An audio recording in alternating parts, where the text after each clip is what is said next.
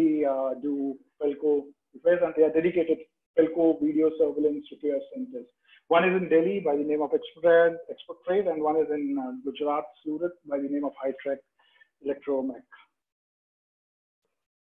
So talking about the team in India, so Pradeep Nair, he is the head of the complete geography. He takes care of the complete Middle East, India, and Africa. He is based out of Dubai. Then I, Sarandeep Baveja, take care of the country business in India. And then I have my team, Aman Modgil, who takes care of the North and East region. Arpit Khabia, who takes care of the Western region. Swaminathan, who takes care of the sales for Southern region. And then we have Khushbu Shah, who's the inside sales manager. She takes care of all the opportunities which are less than $50,000, which are more like quote and go and follow up.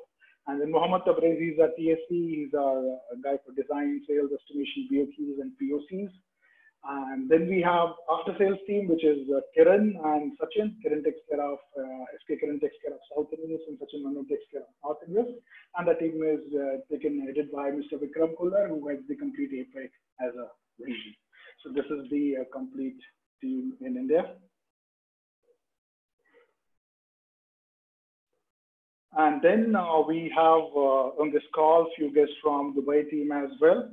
We have Vidya, who is the business development manager for South Gulf. She's also there. She'll be taking us through the video management part. Then we have Victor Mitri, who's our business development manager for North Gulf. He will take us through the cameras part. And we have Shafuddin, who is the complete TSC for Middle East as a region. He's also there on the call. He would be taking all your questions and answers on the chat window. And now coming to the major Pelco project references. So this slide, we have summed up some key projects here on this slide because we can't show everything. We have around 26 to 27 slides covering the pan-India projects what we have done. But this slide basically captures all the major ones, and this also gives you a glimpse that we are present in all major verticals in the market, all major infrastructure vertical in the market. So whether we talk about hospitality, we talk about industries, we talk about infrastructure projects, we talk about oil and gas, we talk about airports, we present almost everywhere.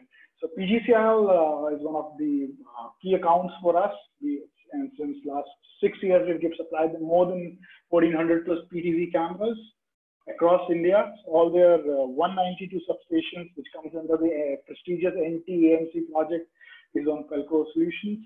And then we have Accenture, which is again a pan-India customer, 70 plus locations, where we're supplying them 8,000 plus cameras. Then Reliance Jamnagar, again, one of our important oil and gas customers. They've been one of our loyal customers since last 13, 14 years. They've been using 550 plus explosion-proof cameras. And then we have recently done Supreme Court new building, which has almost 900 plus cameras with our Videoxpert video management platform. Then we've also done the Pakistan-Atari border, which is again has 200 plus cameras with our Videoxpert VMS. Then we have done a prestigious cricket stadium for Motera Stadium in Gujarat, which again has 200 plus cameras with the Videoxpert VMS. And this was in limelight because of the Trump visit recently, all must be aware. We've also done the prestigious Statue of Unity project, which again has 200 plus cameras and a video management platform. Then we have done, some big hotel projects like Pullman and Novotel in Aero City, Kempinski, Hyatt and Raz Aero City. Again, all of them are 500 plus camera projects with our VMS. Then we have also done the BJP headquarters, again, a very prestigious project, which is a presently elected government. We've done their headquarters with a complete cameras and video management system. And we have also done the Tata Steel Jamshedpur plant, which is a huge campus where the steel manufacturing happens. We have covered the complete perimeter, entry, exit gates, all the junctions with 600 plus cameras.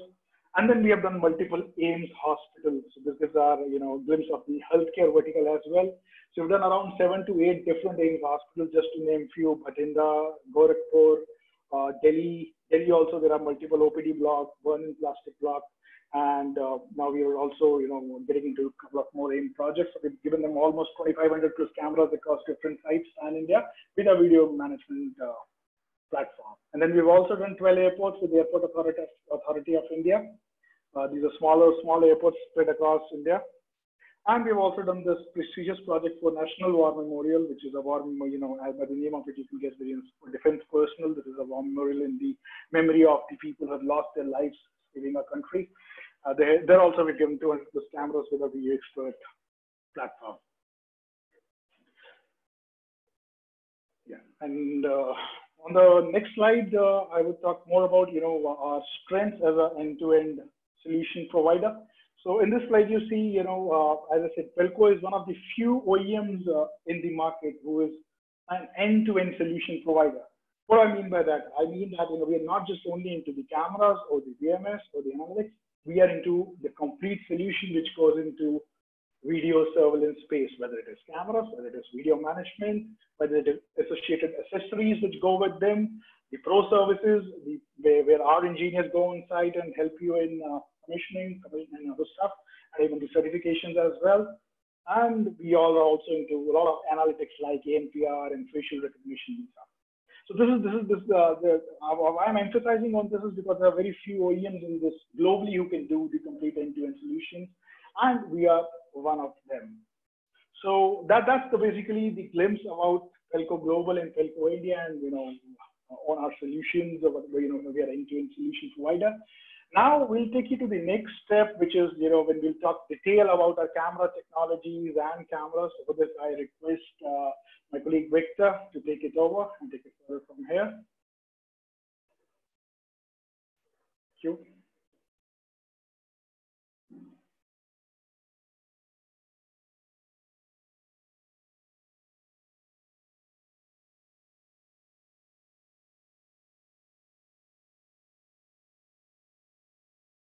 Hello, everyone. Can you hear me? Yes, Victor. Okay, great. My name is Victor Mitri, and I'm the Business Development Manager at Qatar and EastMed. Today, we're going to go through some of the exciting topics. One of the topics that I really like, which is the cameras technologies. We're going to emphasize a lot on the technologies for very important reasons we're going to discuss later on. And we also going to go through some of the latest product updates that we have released in Q1, Q2 2020. And the main purpose here when we talk about camera technologies is to be able to differentiate a lot. Like when we talk about cameras, I often see customers really getting confused when they look at two cameras with similar form factors and similar resolution, and they see two different price tags, and they get so much confused which product If you have one request, can you just enlarge your screen? It is, but hold a second, let me do this.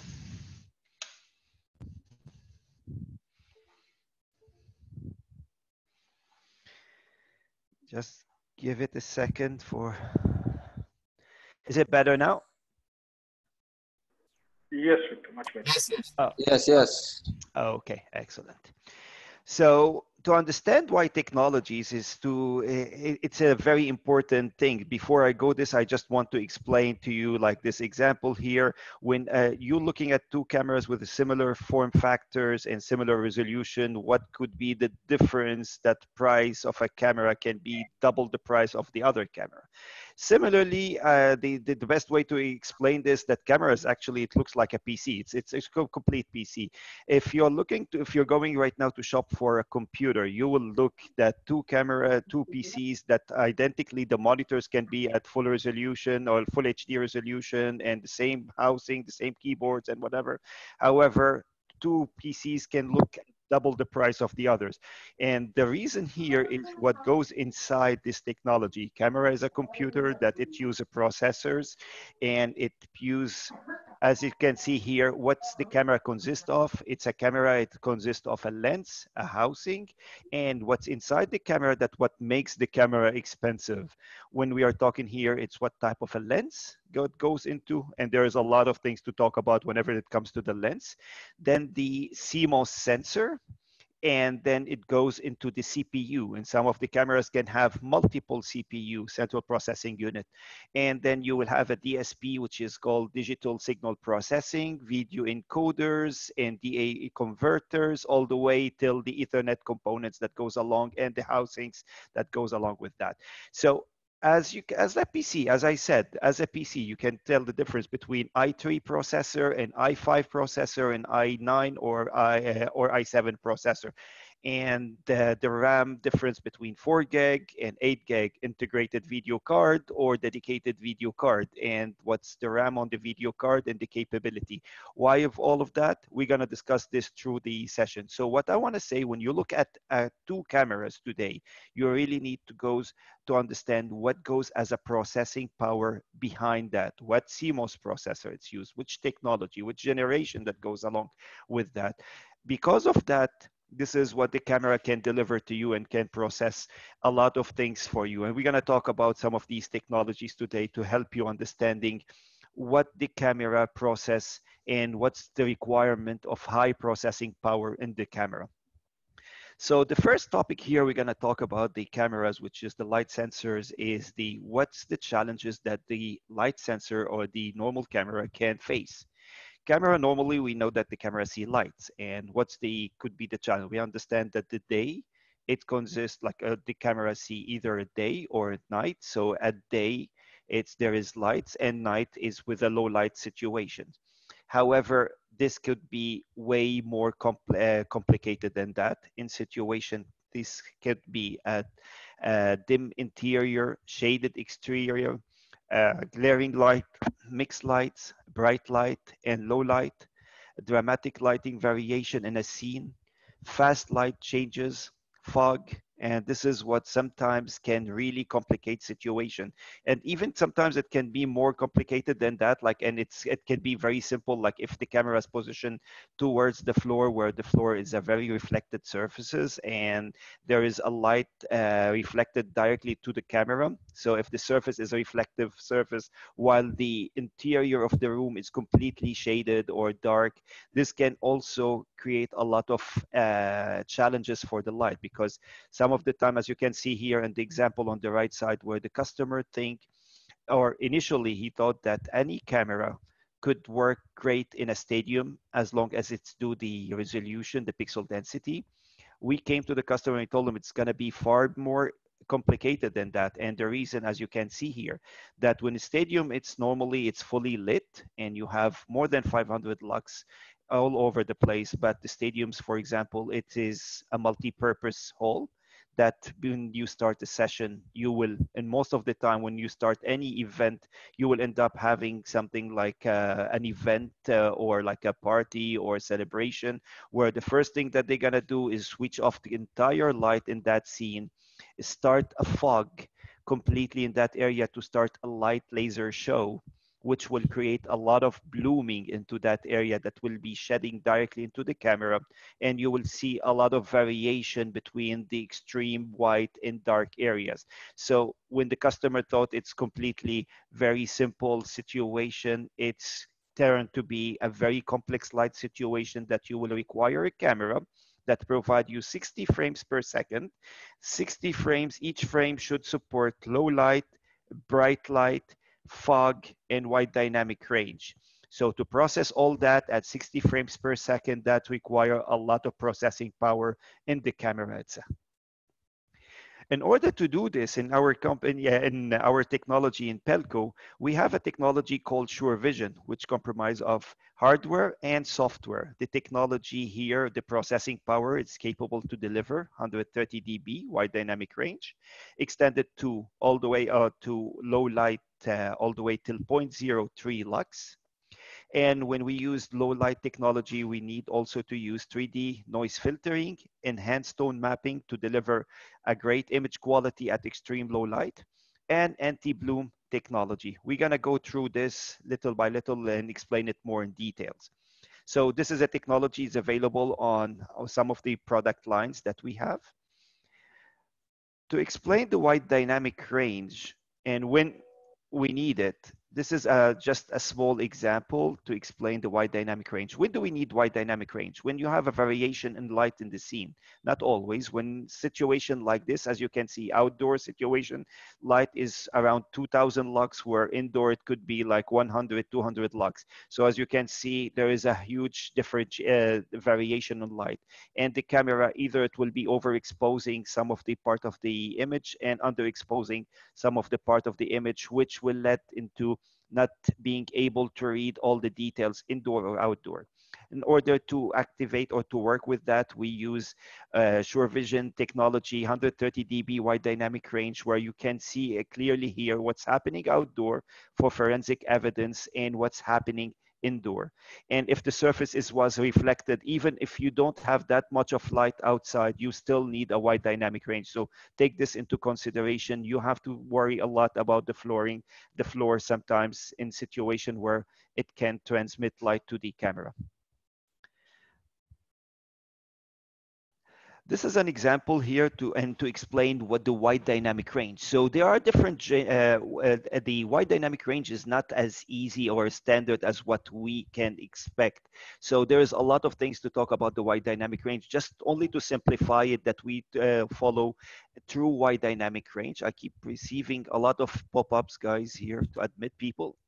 I don't know if you can fix this.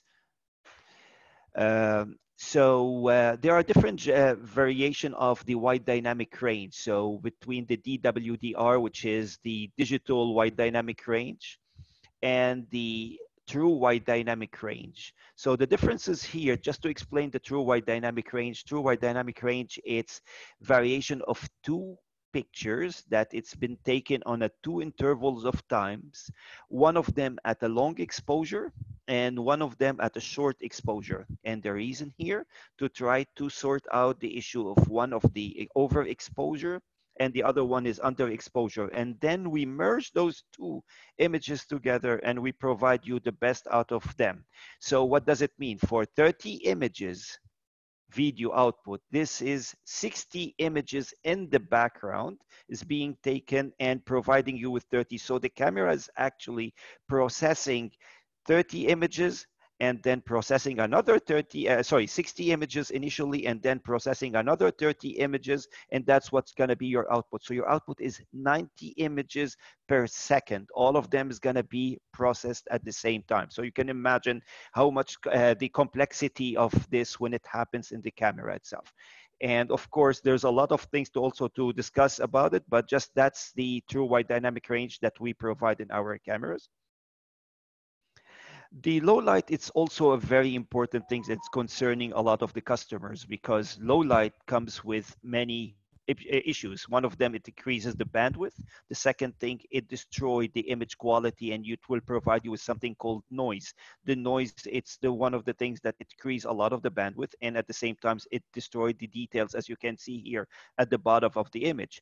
So in order to deal with the low light, we need to deal with the three applications at the same time. One of them for the low light, the second to deal with the RGB spectrum, the second one for the 3D noise filtering in order to filter the images and remove the extra excessive details that we don't need it, which is called the noise. And the third application called the enhanced tone mapping, because as soon as you filter the image will be washed out from details and you will not be able to read many of the things, like you will not be able to tell the difference between an eye and a nose. Then what you will require is another set of application, which is enhanced tone mapping, to enhance the details in the image and will provide you a sharp detail, as you can see in the example. Anti-bloom is another important technology, especially when you work in an environment that it's not controlled environment. So for example, if you're talking about the street applications, where you cannot control the environment of the lights, you will have a very low light situation in most of the cases on the streets. And then suddenly the camera, as you know, the sensor will be open to be very sensitive to light. And suddenly you will find a car, vehicle passing towards the camera, and it will create something called the bloom effect, or the camera will be completely blinded with the extra flood of light. So to handle this, we need to deal with a technology called anti-bloom. The anti-bloom technology, as you can see on the example on the right side on top, the camera, it's at a very low light situation, 130 meters away from the camera. We were able to capture the license plate of that vehicle, the model number of that vehicle, without creating any sort of a halo around the image itself or the vehicle itself. So to show you more detailed how this situation can happen in complex lighting situations. So for example, if the camera is trying to capture the people and the license plate, and there is another different lights at the background, what will happen that you will have a halo, as you can see an example in camera V, camera P, and A. This, when you try to check the forensic evidence or the license plate, you will miss a lot of details. This is the first example was for the facial identification. Look at the license plate. You will find that the license plate is completely washed out. You won't be able to read these details. So anti-blooming is a very important technology, especially when you cannot control the environment and the lighting in the scene. Image defog also is a very important thing because in many of the times we cannot control the weather conditions. So how the camera react to the weather conditions is a very important thing. So in a fogging situation, most of the camera lose focus because the camera try to focus at the fog itself, and you will find that most of the details is washed out or the camera is completely out of focus. So the way that we handle it in our technology in cameras, we have 3D fog modes, medium, low, medium, and high that can dehaze the image, provide you with a very crisp image at all lighting conditions. This is the result of one of the installation that we have installed recently, and we've done a demo in the customer. The customer actually didn't know Pelco. They are happy with a third-party company, another very, very well-reputed company, and they were saying that their product is doing good. So when we told them, let us, to give us a chance to do POC over there, they allowed us, but they didn't know the benefits of having our technology, SureVision, versus the other competition. As you can see in the image over here, the video under the bridge itself, that's a very shaded area, and there is very harsh light on the other side, while you can still see clearly the lights in the shaded area and the other area which is under direct light. There is no any sort of overexposure exposure or underexposure. You can easily be able to freeze the image and read every single part of the details of the image itself without any sort of challenges. So to show you the difference between when we put our camera versus the competition, the customer initially were very happy with their image on the right side. So with the company that they were dealing with, they didn't find any issues. I'm not saying that it's a bad, that product is bad or good, but look, you can tell here the difference between our technology versus the competition, and you can judge for yourself. And this is the result for the technologies that we've discussed earlier that starts from the SureVision and when the haze mode. This is another example that I like to normally explain to the customer because actually it explained the complexity of the lighting situation. However, I need to apologize about the image quality here. The reason that this image is poorly done because I've taken this picture from my phone over the monitor of the customer. They refuse to give me any output, so I've taken this. And the reason that I like to keep going talking about this example because the customer initially called us and many other competitors to do a shootout for them. And the result that he was very happy with the image on the left side. That's another very reputed company. And they were saying that we are happy, and they didn't select Pelco initially, saying that they didn't like the coloring in Pelco. However, they were very happy with the color. As you can see on the left side, the exposure, the colors, it's the contrast in the colors and the blue and the yellow, it blew his mind. When I went over there to find out what exactly the reason that they were saying that other companies better, to see what is the problem here. Is it a white balance issue, or is it a challenge of different things of the setting of the camera? I was like shocked that our image for security was way better. Then I was like initially directly told the customer that whatever you're seeing is not for security purposes. And the reason here, try to look at the image on the left side and try to see the challenges that goes along with it, starting from the right all the way till the left. So if you look at the top right of the challenge, there is a person inside the booth over there.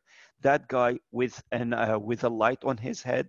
And if you try to look at the details, you won't be able to see any of the details. And if he's at a very faded color tone of skin, extremely white, and there is a white on top of him, you will not be able to see anything except a ghost effect. On the left side, you can see trees and a parking lot and doors. And if you try to think of a security or from a security perspective, if there is a dark skin tone person next to any of these areas behind the trees or the inside the parking, will you be able to see that person? You will not be able to detect that person because it's completely overexposed image and it's completely burned. So for forensic evidence, this system or the operator will not be able to see the details. Now go to the other side on the Pelco on the right side image, the second one to the right, and start looking at the extreme right. Now the person who's inside the booth, you can see clearly the colors. And if you notice that there is a light bulb next to the on the door gate over there, which is a very, very bright light, and the blooming is not affecting the person inside the booth, and you're being able to see the details and read it clearly without any issue. You will be able to see the people on the left side. If you go on the left side, you will be able to see the trees and the color tone of the tree all the way that inside the car parking, and you will be able to see the shadows and the lights and the windows on the left side. So everything, from a security perspective, the camera is totally different, or the output is totally different than what you see on the left side. Any question? Okay, we move to the other part of the technology. So here we cover the wide dynamic range and low light. So basically, what's the Sure Vision? It's a technology that it's include hardware and software together, that we provide wide dynamic range along with low light, along with anti-bloom and anti-fog at the same time, without affecting the image frames per second and other features of the camera. So all of this will be happening at the same time without reducing or affecting any of the other features. While competition will be able to do and handle this, however, they will provide you one or two things at a time, and that will also take away other things. Like, for example, if I will provide you on the other, when you have a limited resources, you will be able to provide wide dynamic range, but you will lose, for example, the low light. When you provide the low light and wide dynamic range, you might lose the frames per second or the resolution, or you might lose other features of the camera. And this is some of the hidden information that you will not be able to read it with the data sheets, but you need to experience it. And that's the differentiator here. We use a processor, dedicated processor, that will be able to process all of these challenges without affecting the image quality and provide you with the best image quality at all lighting conditions. Video analytics is a very important topic as well today. Earlier we used to talk about the rule-based type of analytics, and today we have the deep learning analytics available on the edge, which is something that we were not able to discuss back in days because we needed to have a lot of processing power. Thanks God today that to the newer technology and the updates on the technology on the processing, now we can drill some of the technologies, the deep learning technology that it used to be on a server, and we put it on the cameras. So to explain this, the differences between the rule-based analytics and the deep learning analytics, I can just explain it in a very simplified way. The rule-based analytics does not understand the scene the same way as a human we understand the scene. So what it understands, it's a frame, video frame 1, 2, 3, 4. And then what is the differentiation, or what happened difference, or the pixel changes between the first image and the second one and the third onwards. So this is where the camera can, or the analytics will understand that there is something happening. However, it will not be able to specify what is that thing happening in the site. So it will not be able to tell it's a human, it's a vehicle, it's a cat, it's a dog. It will not be able to specify this. It is not that easy to configure because you need to train the camera a lot in the scene to tell the camera what is the object, that size that you're looking for. You need to adjust it. It's not pre-trained, so you need to train the camera. So for example, if you have 5,000 cameras in a site, it will take a lot of time to configure these cameras. I'm not saying it's impossible. It is possible, and it's very much possible. And we've done it, and it's very effective. However, it takes longer time because you need to train the camera and you need to understand the scene itself. From processing power, it doesn't require a lot of processing. So this is the rule-based analytics. That's why it's available on most of the cameras today. And it is light comparing to the DNN. Learning, it does not learn, as we said earlier. So what's the difference that the deep learning analytics can provide over the rule-based analytics? The deep learn analytics is completely the opposite. It understands things the way that a human understand it. It's already learned. So when we provide this technology, it's already, we configure the camera that we already trained the engine of the camera to determine what is a human, how the human look like, how the vehicle look like. We fed it with thousands and thousands of examples of, let's say, a cat, to distinguish a cat from a human, from a dog, and what could be the differences between them. So the accuracy level on these ones and the false alarms on using the deep learning is way better. It provides less false alarm even at a challenging lighting situation. And this is where the accuracy on the rule base can really drop down in the challenging lighting situation.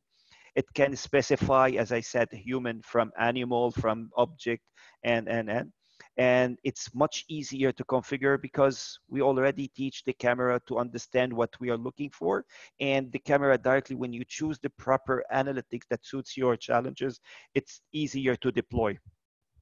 Processing here on the other part, which is, that's the challenge here, that the DNN will require a lot of processing power. And with a lot of processing power, that's mean we need to use a proper processing CPUs, and these CPUs higher end. So of course, that will increase the price of the camera. To give you an example between those two on what is available on our cameras, so we have the Pro series and the Enhanced series. So on the Professional series, we have a 3 analytics, basic analytics, anything from a simple motion detection to camera sabotage, and abandoned object is available on the Professional series. On the Enhanced series, you have the 9 analytics available for you. That you can see here, from adaptive motion, directional motion, loitering detection, object counting, object removal, and stopped vehicle, all available in this rule-based analytics suite, available with Pelco, free without paying. It included with the price of the camera itself. You just need to configure this, and you can have up to 2 analytics at the same time running. Now, the deep learning analytics is also available on our enhanced tree and started in Q1 2020 with the Videoxpert 3.8. So the deep learning analytics will, as we said, like we started it. So we will start updating this, and it has much more features, like a detailed feature than the rule base. So today we will be able to detect a human, as you can see, identify a human and the zones itself, and we can use it for application, for example, advanced people counting in retail applications, or advanced people counter flow in, for example, airports, or let's say buses areas, or a metro where you're trying to see people going in or out at the same time. So this technology can help them a lot, and can stop or reduce the alarms a lot, and improve the quality of the analytics directly available from the camera itself, without the need of server-based analytics, which we know very well how expensive it could be, and the integration part, it can be complicated. camera link is another very special thing that is available in Pelco. To think about the camera link, think about it in two ways. How do we operate the cameras that we have? Today, we have a lot of number of cameras between PTZ cameras, which is pan tilt zoom, movable cameras, and we have fixed type of cameras. So how do we control these cameras? Normally, we use an operator. For the PTZ, it gets a little bit complicated. Think about it like as an operator or as a driver, for example. Take a situation of vehicles. I have 9 vehicles and a single driver. How many vehicle I can drive at the same time? I can drive 1. What about the 8? They will be staying there and no one will be able to touch them. And the same thing with the PTZ cameras. You will find situation and sites that there is tens of, or maybe even more than that, of PTZ cameras and a single operator. Then who's operating these cameras? And most of the time, there's no one operating these cameras. So, and the reason that this is important, because if when you put a high-end camera, it's very important that to justify why you're putting this camera and how this camera works. So today you will find most of the PTZ cameras as an auto tour, or it's fixed on a location that the camera is not even looking at anything. So how do we deal differently? We have something called camera link. Camera link, where we link 2 cameras together, the 180 or 270, 364 Optera cameras. So we have multi-sensor cameras that depends on the site, you can choose which camera that you need. So if the view it's require 180 degree, you can choose this, but it can get more complex for 270 degrees where you're seeing a complete corner of a building, and that you can watch it completely and monitor all the situation in that area.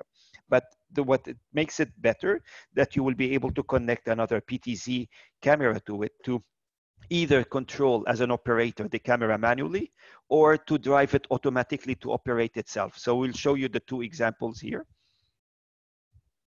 So for the first example, I'm going to show you how an operator normally will operate a situation using the camera link and how easy it is for them to move the camera. As we know that most of the time the operator will operate the PTZ camera using a joystick. And the joystick, sometimes in certain situations, you will have a latencies and you will suffer because of the latency. So you're trying to zoom in a little bit to the right and you will find the camera is going much to the right or to the left, and these situations most of the time you will find that, and sometimes it's not that much accurate. You need to dial in the camera, you need to know the camera number, and sometimes it's just like you're trying to zoom and the camera does not respond properly. And when you zoom to the right, you lose whatever as a situation what's happening on the other side. So you're trying to zoom on a certain situation and you'll miss all the action on the other side. When you connect those cameras together, the camera link here, the multi-sensor is seeing the entire field of view, showing you the entire field of view, but at the same time, it also allows you to click at any part of that image, and the PTZ camera directly will go and start providing you with a digital zooming for that area. So it's much easier for an operator to use this to control the camera over using a joystick or a mouse to control the camera for pan, tilt, and zoom applications. The second scenario, what if there's no operator controlling the camera right now? What if the camera is there? Am I gonna leave it on auto tour? And if it's on auto tour, what it's looking at? If we link those 2 cameras together, the multi-sensor and the PTZ camera, we will be able to, and if we configure the analytics properly, we will be able to track object into the scene automatically, as you can see here. Instead of leaving the camera 24/7 going on a tour, looking at nothing, here the camera can track an object, one or multiple object automatically without losing anything, any sort of event at your site. So for example, if a person right now passing into my area, directly the multi-sensor will be able to detect that person and tell the PTZ camera go and track that object. If another person comes into the site, now the camera, the multi-sensor, again, it see it, although the PTZ was looking on the other side, and it tell the PTZ go and start tracking this person and provide the image of both, like this person or the nearer person or the faster or the closer to the camera person, or it depends on your configuration, as you can see in the example here. So here, I don't have to leave the PTZ auto tour mode that the camera keeps spinning 24/7 and reduce the time lifespan of the camera just because I'm keeping spinning the camera without any single order. Also, whenever you measure the PTZ cameras, one of the most important part is the autofocus capabilities of the camera. And here we can show you on the 6 series of the cameras how fast the autofocus in the scene. We told and we trained the camera that don't ignore the other area of the street. However, if someone entered the premises, instantly start autofocusing. And as you can see, the moment that he stepped in, the camera took full control and start the control of that person. And it can zoom in more and more. And actually today we have the generation number 7, the 7th generation of the Spectra, which is way faster and more accurate than what you can see over here. So that's even much better than what we are seeing today. H.265, it's a very important topic to all of us. And the reason that it's important because it affects our pockets directly and it affects the image quality. So when it comes, one of the things that we were talking earlier, and I heard the person is like, we were trying to be as good as possible, effective as possible in the quality and at the same times in the price. We have to be very competitive.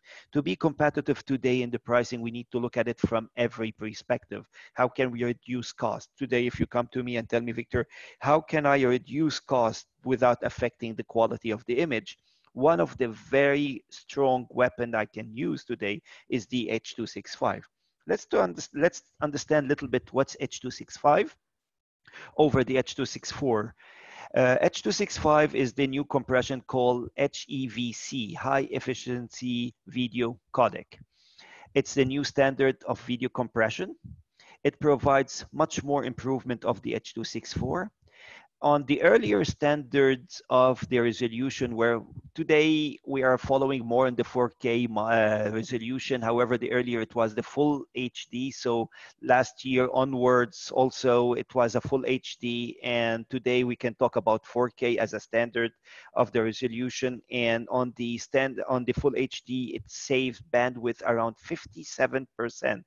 And on the 4K, it can provide you with a saving up to 64% on the UHD, which is the 4K. So that's significantly a lot of saving. So consider today the same number of cameras. If you're paying, for example, $10,000 to store a camera today, to buy a storage for number of cameras, now you will be able to spend half of this, which is 5,000 for a huge project. Instead of using petabyte of storage, now you can use 500 gigabyte or terabyte of storage, which is tremendously a lot of saving for the customer. And this is what the customer is looking for.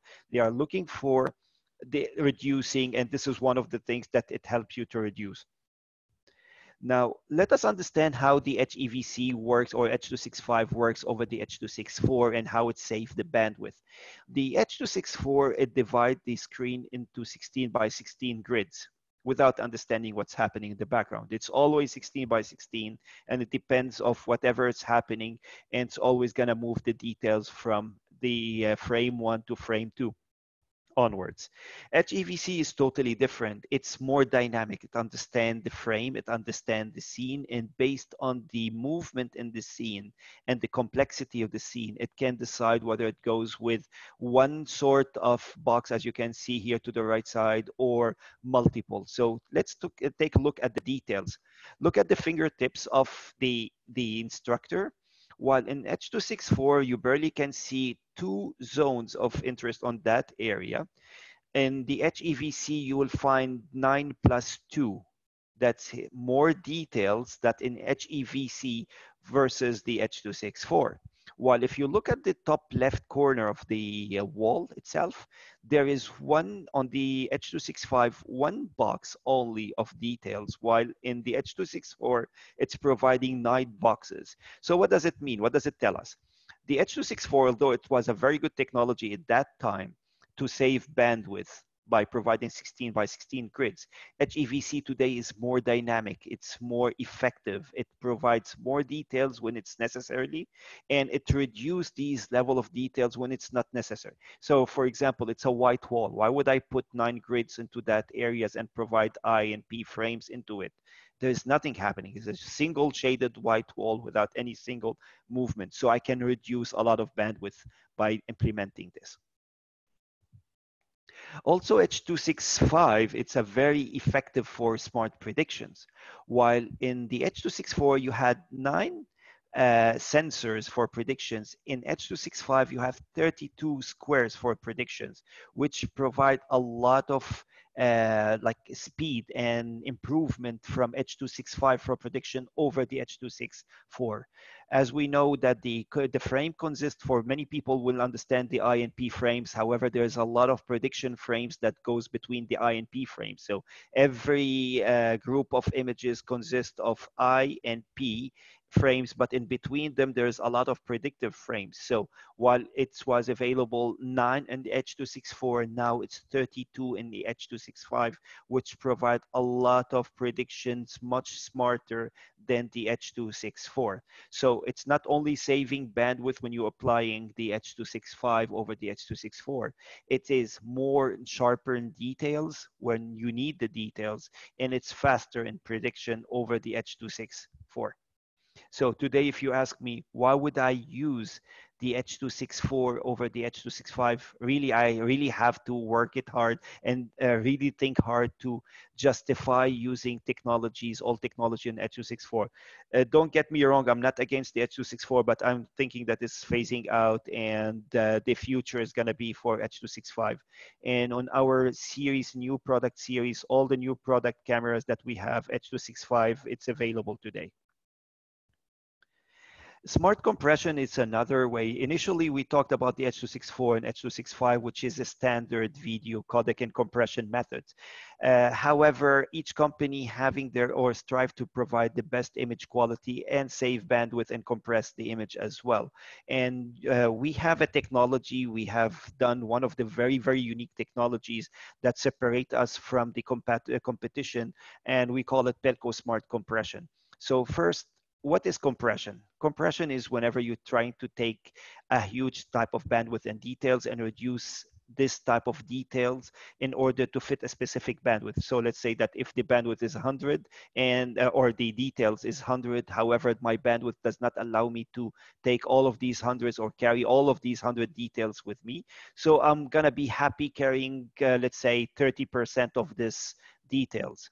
But what happened here when I carry only the 30% of these details, I'm losing the other 70. And this is not a reversible process. So what happened whenever I compress the image, I'm losing a lot of details. And when I lose a lot of details, I will not be able to reverse it back. And after I compress the image and be able to rebuild it back. So I'm losing a lot of details, and that's very painful in businesses because most of the time you end up compressing the image thinking that this is the situation, it's good enough, fair enough. However, when you look for forensic evidence, you will need that details and you try to build it saying, what's wrong, what went wrong? This is, let's say, 4K camera or 2 megapixel camera and supposed to give me enough pixel density for identification.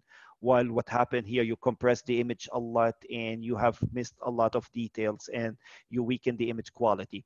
So it's very important to save bandwidth, but at the same time to maintain the quality. And this is where smart compression shines because it's a dynamic engine that works in the background all the time, separate what's important in the image from what's the things that's not important, apply a lot of compression on the non-important parts. So the walls, ceilings, floors is not an important things. I can generate and take the details of these frames from previous frames and rebuild it back again. So that's not an important thing. However, what's important for me is a human. What's important is action and movement in that image. And this in this case, do not apply any sort of compression. So when you look at Pelco video compression, the images, the compressed one versus the non-compressed one, you will not be able to tell any sort of difference in the quality, or you cannot see any degradation in the quality in those two examples. However, if you look at the bandwidth, it's almost at half. Look at the details over here. Nothing is the image quality is at half. The bandwidth at half. However, the image quality is identical. And that's the video compression that we provide at Pelco with the smart compression. Smart compression is a very unique technology, especially when you start using it with dynamic GOP, which I'm not going to explain a lot today because of the time to keep following the time. Image stabilization is a very important topic as well, because most of the people hear about the image stabilization, however, they don't really understand it. So I just gonna take few seconds here to explain the image stabilization, two type of image stabilization that's available in our cameras, and when to use them and when not to use them. So image stabilization, it's a solution, and this is something I always see customers falling into it. So they always get the maximum out of it. So I apply image stabilization on all type of cameras. This shouldn't be the case. Let us understand, when do we apply the image stabilization. First, image stabilization, it's a solution for a problem. So if you don't have a problem, you don't apply the solution. When we do use it? Whenever the camera shakes. So when the camera shakes and I want to provide you with a stable image without a huge shaking in the image, I will use the image stabilization. So when is these application can be applicable? If you install the camera on a pole that the pole keeps shaking because of the outdoor environment, or the camera is outdoor, even if it's sometimes fixed on a wall, but there is a lot of wind moving the camera, or sometimes the PTZ cameras needs to deeply focus on optical zoom at a very like a 30x, and any small change on the camera shake, it will create a lot of change on the camera, on the output of the camera. This is when I will need to use the image stabilization. So what are the two types of the image stabilization here you can use? And what we hear a lot about is the EIS, which is electronic image stabilization. And you also have optical image stabilization, where those two technologies is different in the way that it works, but however, it provides you both at a very stable image quality or image without having a shake. So to understand them, EIS, it's electronic, and optical, it's mechanical and electronic at the same time. Which one is good? Which one is better? Let us understand how does it work. So the electronic image stabilization will take 10% out of your image and will crop 10% out of your image and use it, utilize it to compensate for the movement. So basically what you will be able to see is 90% of your image quality. So this is why I'm always saying, like here, EIS or image stabilization is a great technology. However, it's not always the case where you need to apply it. So it reduces 10% of the image quality. However, it solves a bigger deal for you whenever you need to solve the image, as you can see on the bottom right side over there. So when it's the image is stable, as you can see on the how does it work, the images is always centered in the center. And if the camera goes to up to the left or to the right, the camera have enough margin of 10% to compensate for that movement, as you can see in the frame at the bottom left side. So with this compensation happening, even if the camera shakes a lot, you will still be able to see the center type of the image, and it will eliminate the movement of the image. It's a very fast, very effective. So for high frame rate and for very fast movement object, this is the go-to product too. The EIS is the best here because it can produce without rendering or without any sort of delays the number of the images. So it does not apply any sort of latency to the image. Optical image stabilization, from the name, it's optical. So it suspend the lens, as you can see of the example, it's suspended lens over the camera module using springs and electromagnets. And these sensors detects, once it detects the frequency, the amplitude and the shaking, start uses equivalent electromagnets to match it and adjust the angle of the camera. When you do this and when you apply this, it will take little bit more time than the EIS because of course it's a mechanical process. However, it's utilize the 100% of the image quality. So it's more effective in a situation that you need more quality, but lesser frames per second and lesser speed. So EIS is way faster, and optical is, it provide 100% of the image quality. When to apply with this technology or that technology depends on the application itself. Do we need image stabilization in all cases? This is the question where you need to start understanding when do we apply and when do we need image stabilization. Questions? Okay, in this example, I'm gonna show you the example of the real life situation of image stabilization, the need for it whenever you apply, you put a camera and you mount the camera on a pole and the pole is a little bit shaking.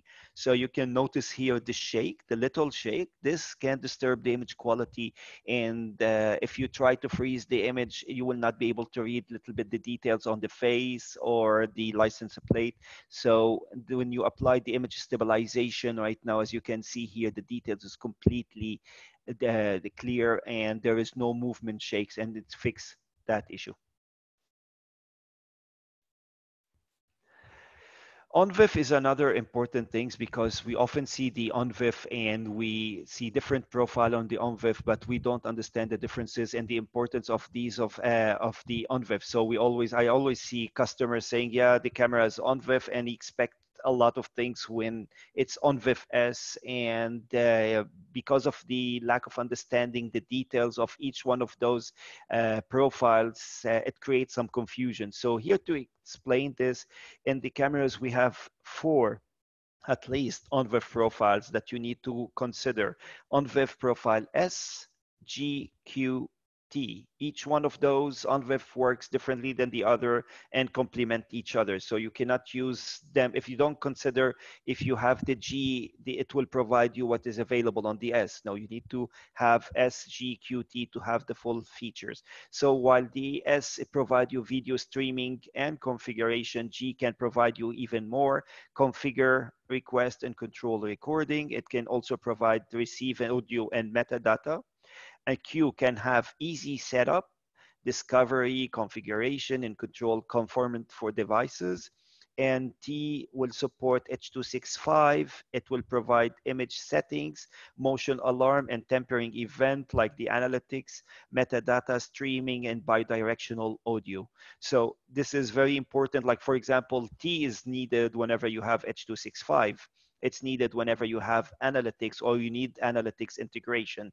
So if you don't have the T and you don't have the same product video management and the cameras from the same brand, or let's say you don't have the directed driver for it, from that brand, you won't be able, you will lose a lot of things here by considering that ONVIF it's gonna be there. So you better be very careful whenever you are trying to put solution in combining video management with cameras, and if they don't have the directed driver. VARI-IR, it's also a very important topic, and I found it a very interesting topic, especially in our cameras and in certain models of our Pentel zoom cameras. What's a VARI-IR? It's similar to adaptive IR. For the infrared, we know something called adaptive IR. So how the adaptive IR works, it adapts to a scene, a specific scene. It takes its time. It tries to understand what's the scene exposure level from overexposure and underexposure, and then apply a certain level of lighting into that scene. So often it can be good, but certain cases it can be over or underexposed, or a certain part of the image can be over or underexposed. So it does not really, it cannot be effective 100% here as the adaptive IR, and it takes a lot of time to adapt to the scene itself. While in PTZ, this is a very challenging situation, because if I'm gonna move the camera from left to right and the camera will require a lot of time to adapt to the scene, I will lose a lot of details. So how do we deal with that? We have a technology called VARI-IR in Pelco, where we have variable lighting level, as you can see, infrared level in the image itself. And once I'm moving the camera based on the optic itself from 1x to 5 all the way to 30x, the camera will change the lighting level or the range of the lights. So as you can see here, some of them for 10 long range, 10 degrees, the other range for 30 degrees, and the other one for 60 degrees.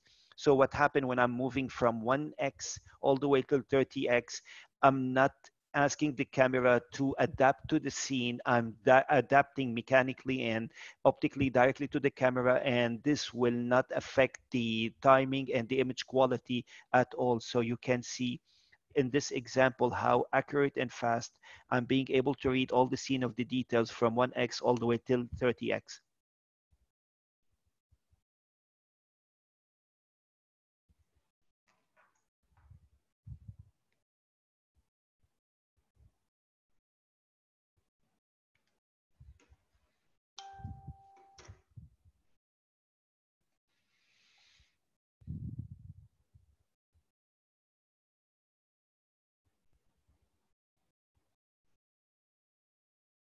Now the camera went from 1x to 30x, and as you can see, the moment that it clicked, the camera did not need time to adjust the image quality or the lighting in the image quality, and instantly moved to it. Clear? Any questions so far? Saren, can you hear me? I don't know if the voice is disconnected. Yes, Victor, we can hear you. Okay, awesome, thank you. So 4K resolution is another important thing. Today, it's a new standard, and lots of people are talking. There's a lot of hype about 4K, and very soon there will be 8K and keeps going. So what's the resolution? Why it was full HD, the differences between the full HD and the 4K, and what's the important, how will it help us? So first, let us talk about the full HD, 1920 by 180, which is 2 million pixels. It was a very good standard, and we worked a lot with it. However, it has less pixel density than, and for certain applications, it might not be a good solution. And because of the small pixel density, we couldn't increase the field of view. While the 4K, it's 4 times that resolution and way wider in the field of view. So here now I can, as you can see here, the full HD failed to read the license plate, while the 4K provide me with a way wider field of view.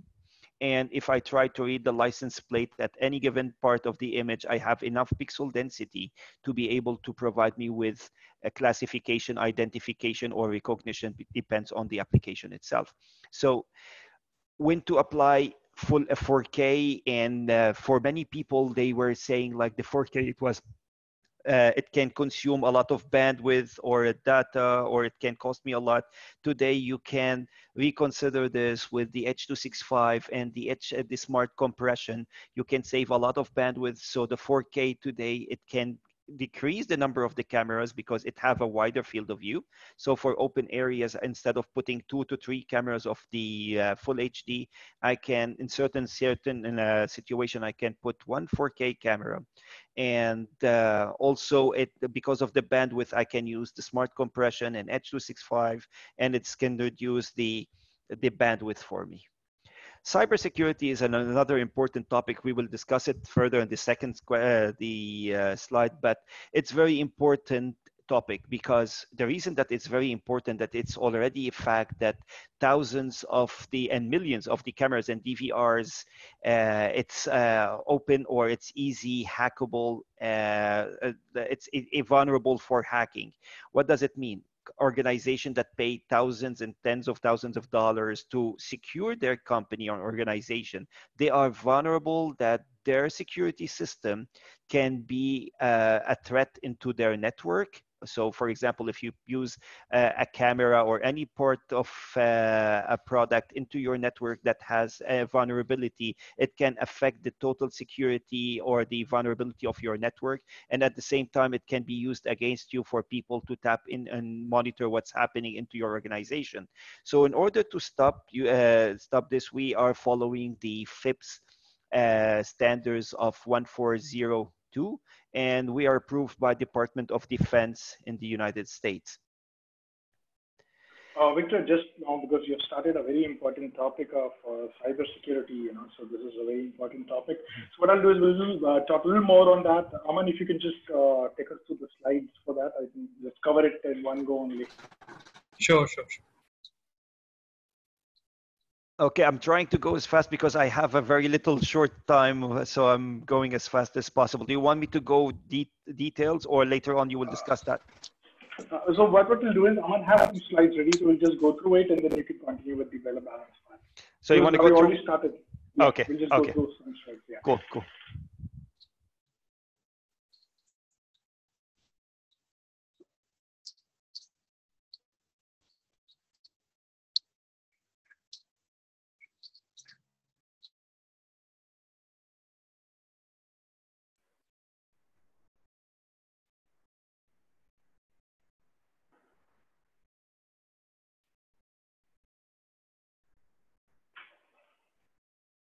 Here you can see my screen, right? Yes, Aman, we can just put it on the presentation now. So it's visible, right? A normal single screen. Yes. Yeah, so as Victor was sharing, so we as a Pelco just want to cover about the cyber security. So how we take care of the cyber security is our Pelco system. So just give you a brief idea about that. So for us, Pelco cyber security is not a one-time approach. It's a complete process. So as you can see, I mean, today the response to cybersecurity threats is constantly evolving. You may have been protected against threats yesterday, but new risks emerge daily, malware, ransomware, and these kind of points. I mean, we almost heard everywhere. So while it's easy to claim you are 100% protected against cyber attacks, the reality is that danger lurks every time. You can connect new devices, equipment, and application to network or the cloud. It's only by taking proactive steps to mitigate risk and policies dedicated to quick response, you can minimize threats to one of your most valuable assets, that is your data. So how Pelco is achieving it? So first step to that is NDAA. So NDAA is basically a National Defense Authorization Act. So NDAA is basically passed by the US government. According to the US government, there are certain OEMs which having some security flaws in the past. So they're having some problems of hacking or some other problems. So as per that NDAA, the US government has completely banned those OEMs. There are 3 to 4 OEMs, their name they mention as per the NDAA. So those OEMs have been banned. Even there are some OEM who were getting manufactured or getting refurbished their product and selling in the market, mostly we see in India region. So as per the NDA, those OEMs are also banned. So if we talk about a Pelco position, so all Pelco products listed on the US government contract as per the NDA are complying. So you talk about any Pelco camera, you talk about fixed camera, PTZ camera, even our VMS, all are NDA compliant. So that is a very strong step towards the cyber security as a Pelco took it. So after NDA, if we're going to cover, as Victor already covered, there we are taking care from multiple levels. So next step is the RMF and NST documents. So it's again US Defense Services or Federal Services. Basically, it's a kind of system hardening guide. So if we have to do a business with the US Federal Services or Defense Services, there's literally a 250 plus paging document that a product has to comply the 250 plus NST compliance document. Only after that product is compliant, and even then we can sell this product to the US Federal Services. So our Pelco VMS is completely as per the RMF as a NIST documentation, and we have seen very few OEMs all across the globe is complying to this NIST documentation. And the next already Victor mentioned there's a FIPS 142, basically it's a cryptographical module which has been used. So again, our VMS is completely FIPS 42 compliant. So again, it's a law with the US that if we have to do a business with the US Federal Services or Defense Services, this should be a mandatory. So our VMS is also completely complying with this FIPS 142 cybersecurity cryptographical module. So these were one of the points where we were complying. But apart from that, how Pelco approaches to the cybersecurity. So if you talk about the Pelco approach, if you talk about the normal in video surveillance, there are multiple approaches. The first level is authentication. So authentication is whenever some person is or some system is going to point to the server or the system, so it should be authenticated. So how we are achieving? We are achieving through HTTPS protocol. There's a multi-level password protection is can be achieved through the authentication level. So and after that, the authorization is the 8021X, is a port-based authentication. So why this kind of authentication and authorization is at least the whoever have the right access to the system or the network, only those authorized people can have access to the network. So these are the approach to authentication and authorization. Then the next part is encryption. Everybody today's talk about the encryption. So how we are doing encryption? So we are doing encryption at the multiple levels. So encryption during video in transit, during video at rest at the storage level, encryption at the database level, and encryption at the multimedia level. So how we are achieving is through RTP, AES level of 128 or 256 of encryption, TLS level of encryption. Basically TLS end-to-end, your communication from camera to system server is going to be through TLS, which is end-to-end secured encrypted platform we are giving. So we support multiple security features to achieve one secure platform. So all these security features comes into play in a different part of product development lifecycle and marketing initiative Pelco does. So that's one of our strengths. All we are able to do because of our experience in industry, because of the capabilities of our people, we're able to design products and we're able to deploy products. And we ensure that our products and services meet the needs of end user with regards what they need to do have, protect their technologies, and also making sure that we are able to meet all the local regulations. So that's something unique to Pelco, and that is a strong value proposition of our brand. So these were some of the points we were taking care as a cybersecurity. So Victor, you can take forward. Thanks, Aman. So just to sum it up, so if you need more information on which all brands are banned in NDA, and plus which all brands they are doing white labeling for, if you want those details, yeah, all the information is available. Please feel free to contact Supertron, and we'll help you, with all those information. Thanks, Aman, and Victor, back to you.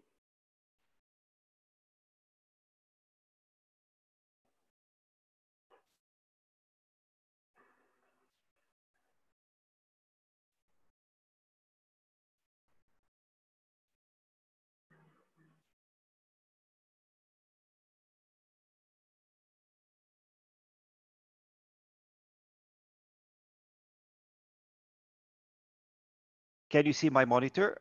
Yes, Victor, we can. Just need to put it in the presentation mode. Okay, you see it now or no? Yes, we can.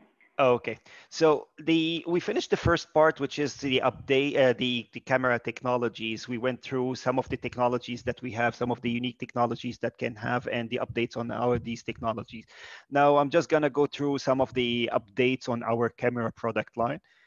And to explain the product line very fast, within Pelco, we have fixed and PTZ product line, as you can see. So the fixed, anything from the dome, different form factors, all the way to box, bullet, multi-sensor, fish type, fish eye type of cameras, and all the way to Excite, which is the explosion-proof type of cameras.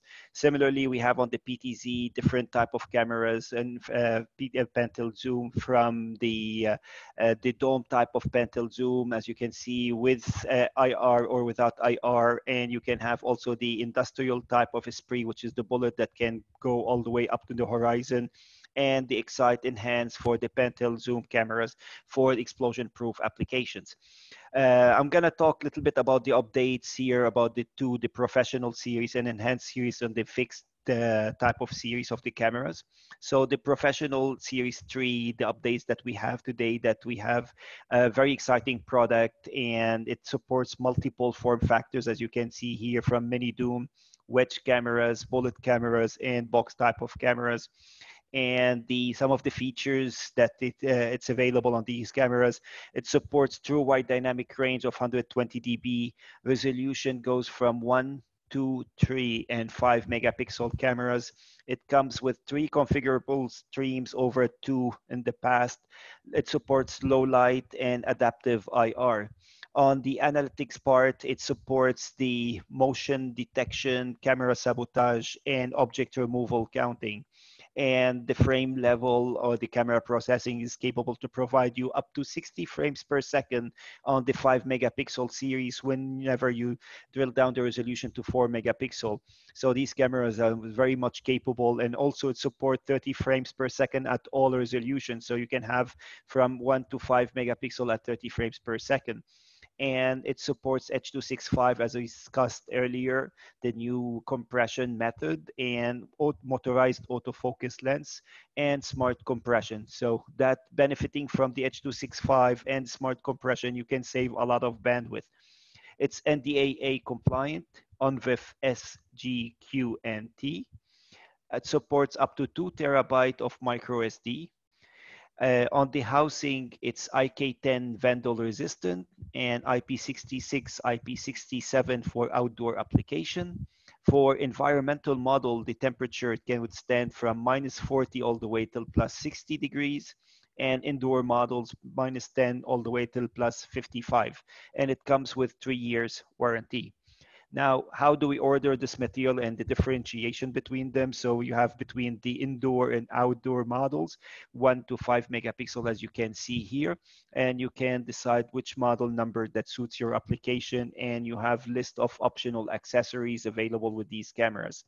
The infrared, as you can see, can goes all the way till 50 meters adaptive IR. The bullet type of these cameras. It supports also infrared indoor and outdoor, and 2.8 lens. You have different variation of lens configuration: 7 to 22, 9 to 22, and 5 to 50. And depends on the lens configuration, you will have again different type of resolution. So it's important to understand this chart to know which models and which resolution fits at whatever requirements that you have, and also list of optional accessories that you can order it from pole mount to environment surface mounts available and in ceiling mount. The box cameras also available with a different configuration from 1 to 5 megapixel. It supports also P-iris lensing on better depth of field and white choicing, and also list of accessories available from housing all the way to the box accessories and the mounting accessories.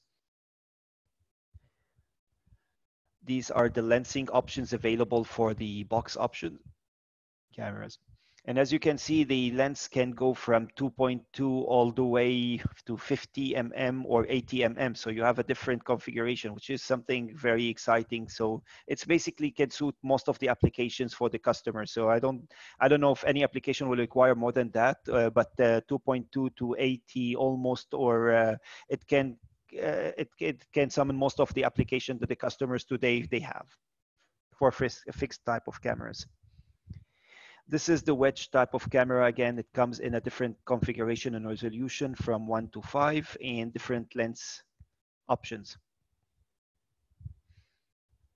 Now that was the professional series, and going into the enhanced series, which is the high-end product line, the one that we've discussed earlier. So the enhanced series comes with unmatched image quality. It's for light challenging situations. So when do we use it?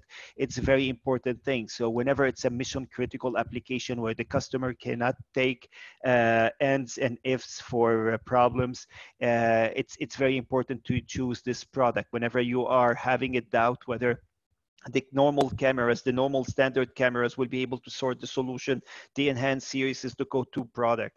So if you have applications in casinos, roads, city centers, license plate, facial identifications in airports, seaports, these are critical mission application. It's very important to understand that the light can change over there, the situation, the environment can change a lot, and you should be ready for what the camera should provide you a best image quality at any given lighting or challenging in the camera can face automatically without the need to go and redo the configuration.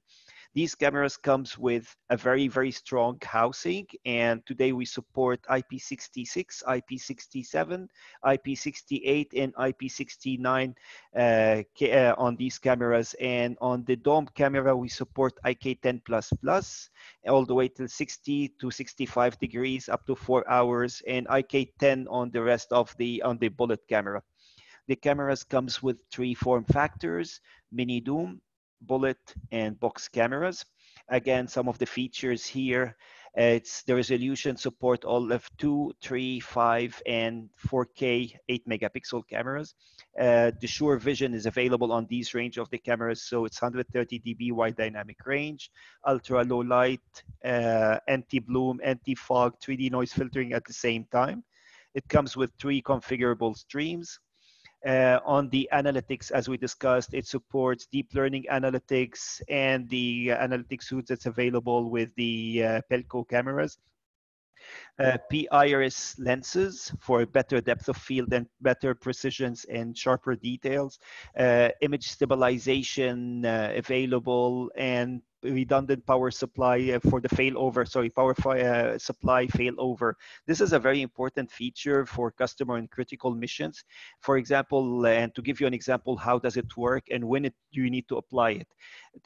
Most of these cameras are powered using PoE switches. So when the PoE switch is online giving power, everything goes great and there's no issue. So you can power the camera.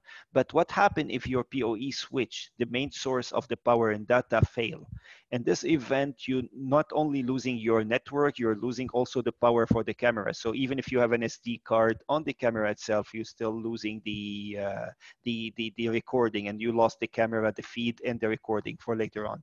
So the way that to go to here, you can provide a redundant power for failover. In case the switch for any reason or another failed, the camera will continue operating and writing automatically without the need to flip it or to switch it to manually.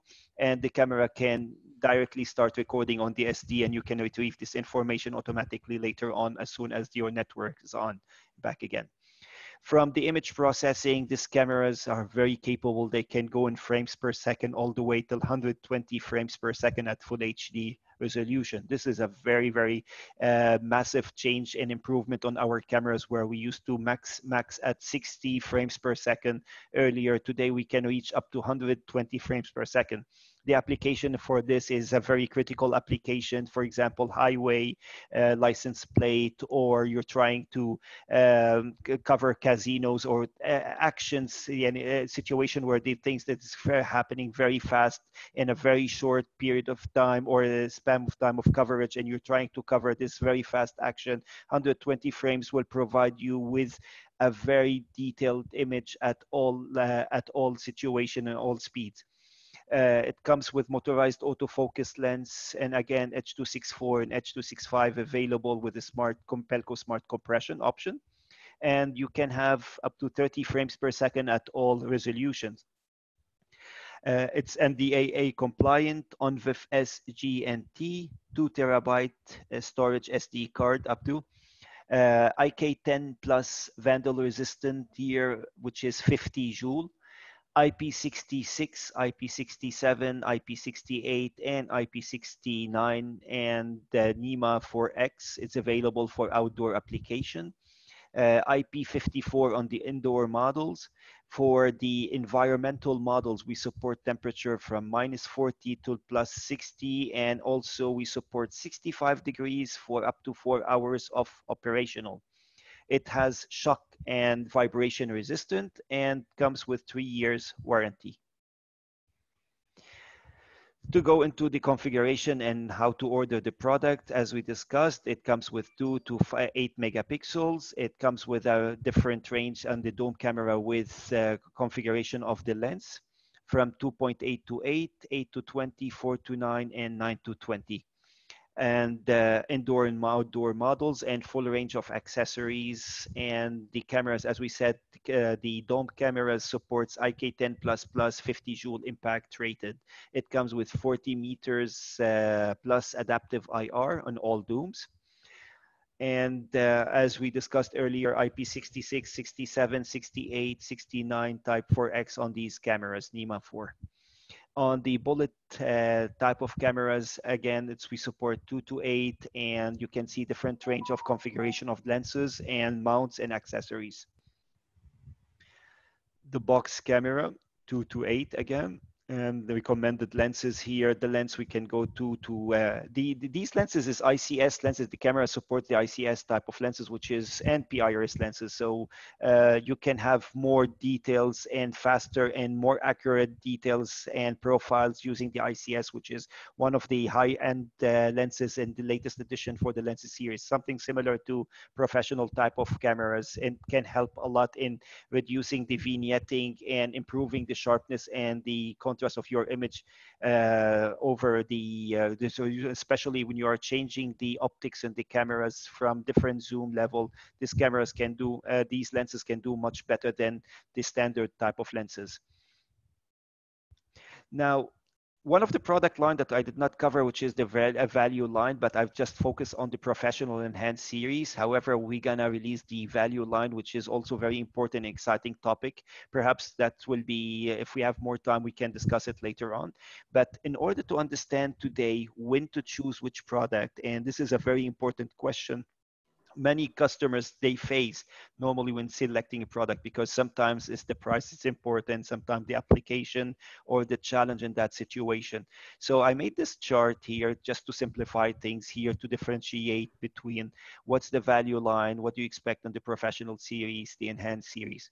So if you're looking for resolution up to 8K, the enhance, if you're looking for sure vision technology to deal with all lighting situation at the same time, that's again the enhanced series. If you're looking for DNN up to 9 analytics on the rule base or the DNN type of analytics, you need to consider the enhanced.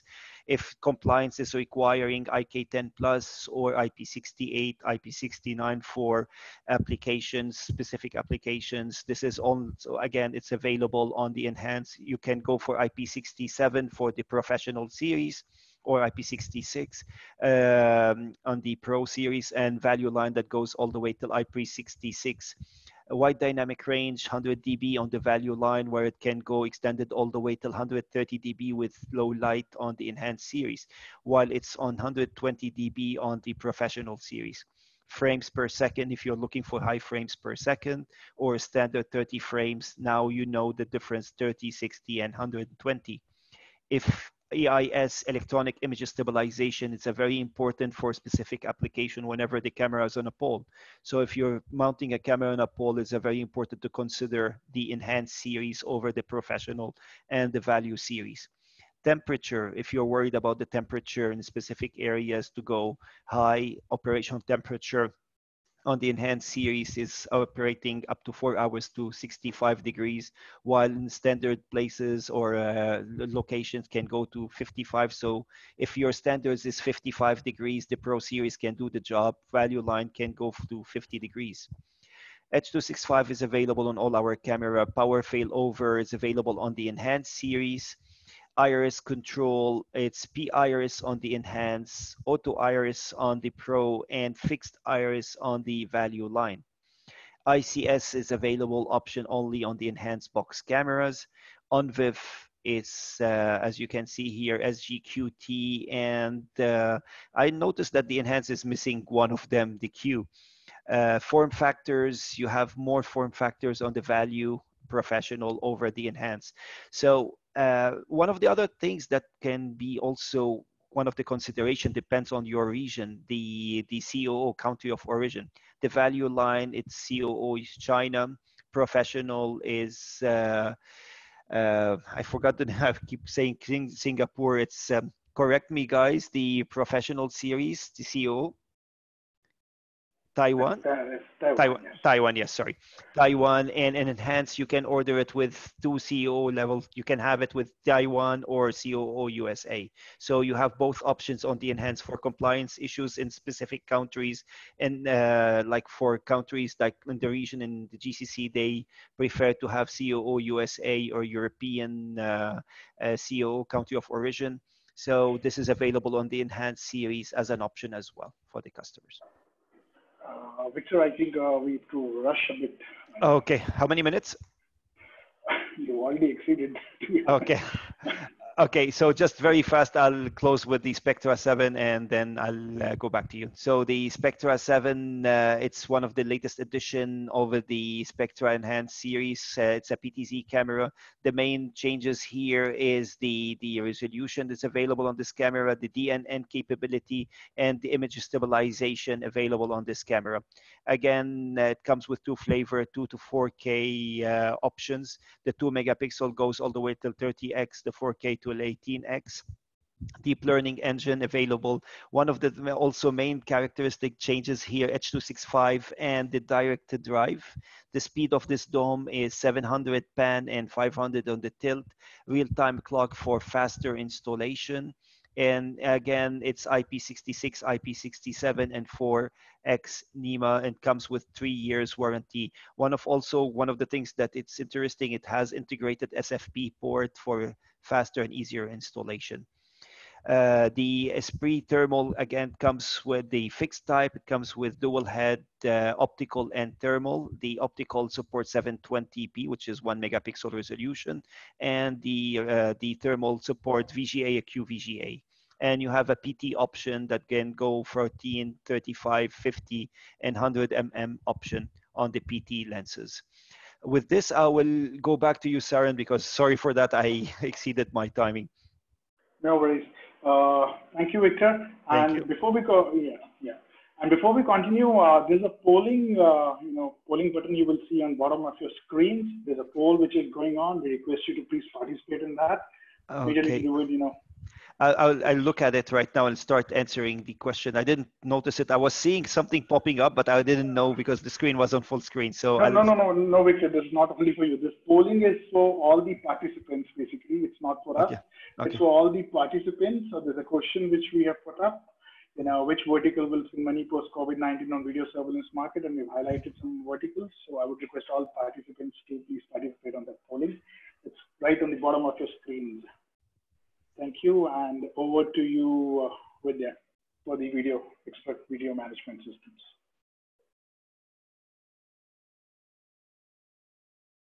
Right, I'm just going to share my screen. Give me a minute.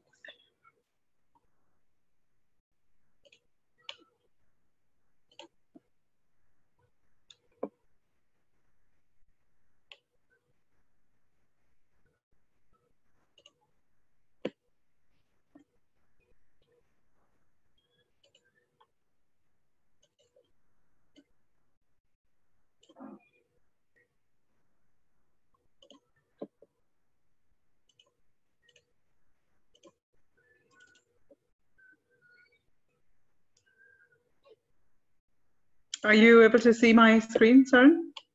Yes, Vidya. Yes. You can see it. Okay.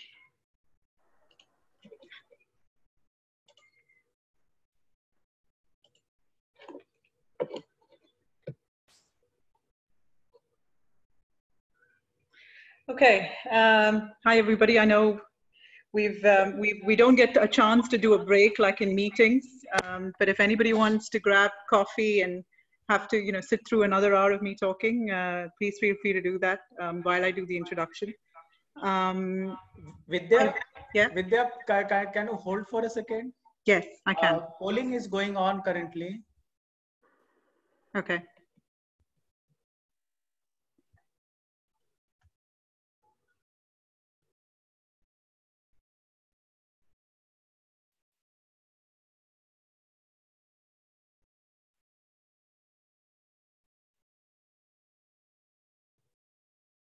There was only one question here, no? For the polling. Hello. Dave, we have only one question, right?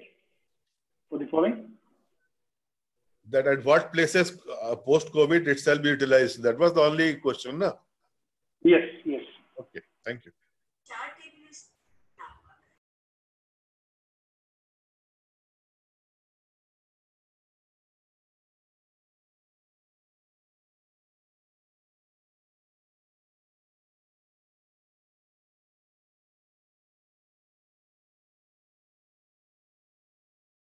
Saran, just for my idea, how long do we have? We have the session till 5, I guess. We have an hour with you. An hour. Okay, perfect. Okay. Friends, will close the polling another 1 minute. So currently 39 participants attended the polling out of 73. That is 53%. VMS को attend करना चाहता था, but अभी मैं देख रहा हूँ कि ये भी अच्छा है, बट अभी मैं ये चाहता था, ये आप स्लाइड तो शेयर करोगे नहीं?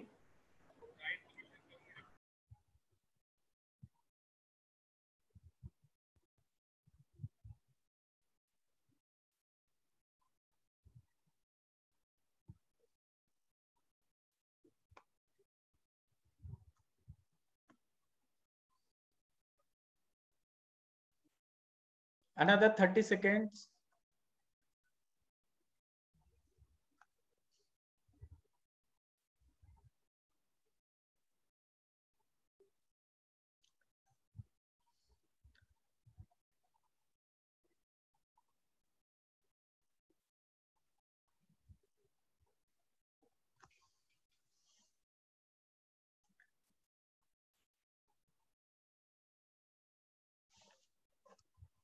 So friends, will be now closing the end the polling.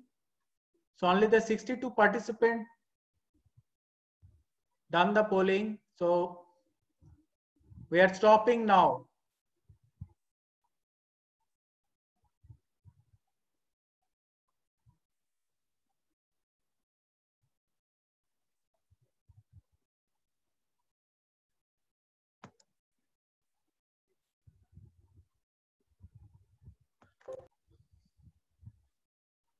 So thanks, participant. Now you can see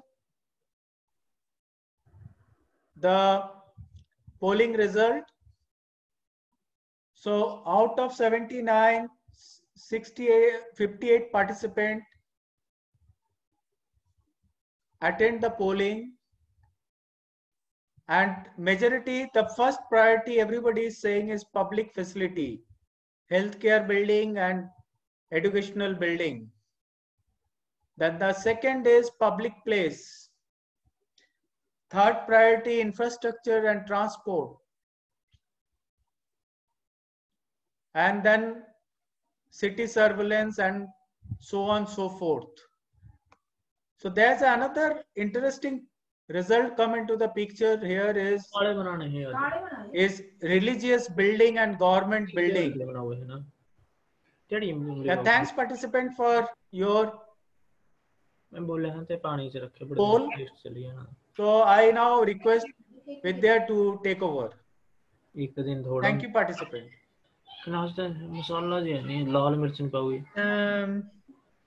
Right, thank you.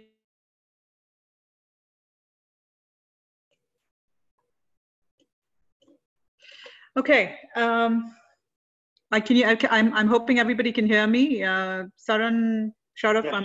Okay. Yes, Vidya, we can. Okay. Yeah, fine, Vidya. So we did a detailed look on the cameras, and now we're going to go into the video management piece. Like Victor and Saran mentioned, as Pelco, we do the entire end-to-end system. So I'm going to give you an insight into the video management platform. So what are the common challenges that are faced when somebody looks at a VMS in today's industry? One, you've got very complicated, unfriendly platform interfaces. It's very difficult to share video and data across multiple sites.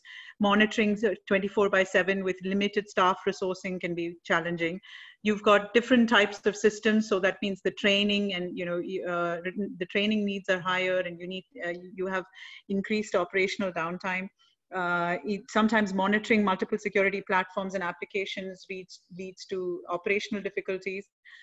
Incident investigation from multiple platforms and again multiple data sources can be extremely time consuming. And then there's lack of actionable data, which makes it difficult for you to have a sort of a real-time response and rapid decision making.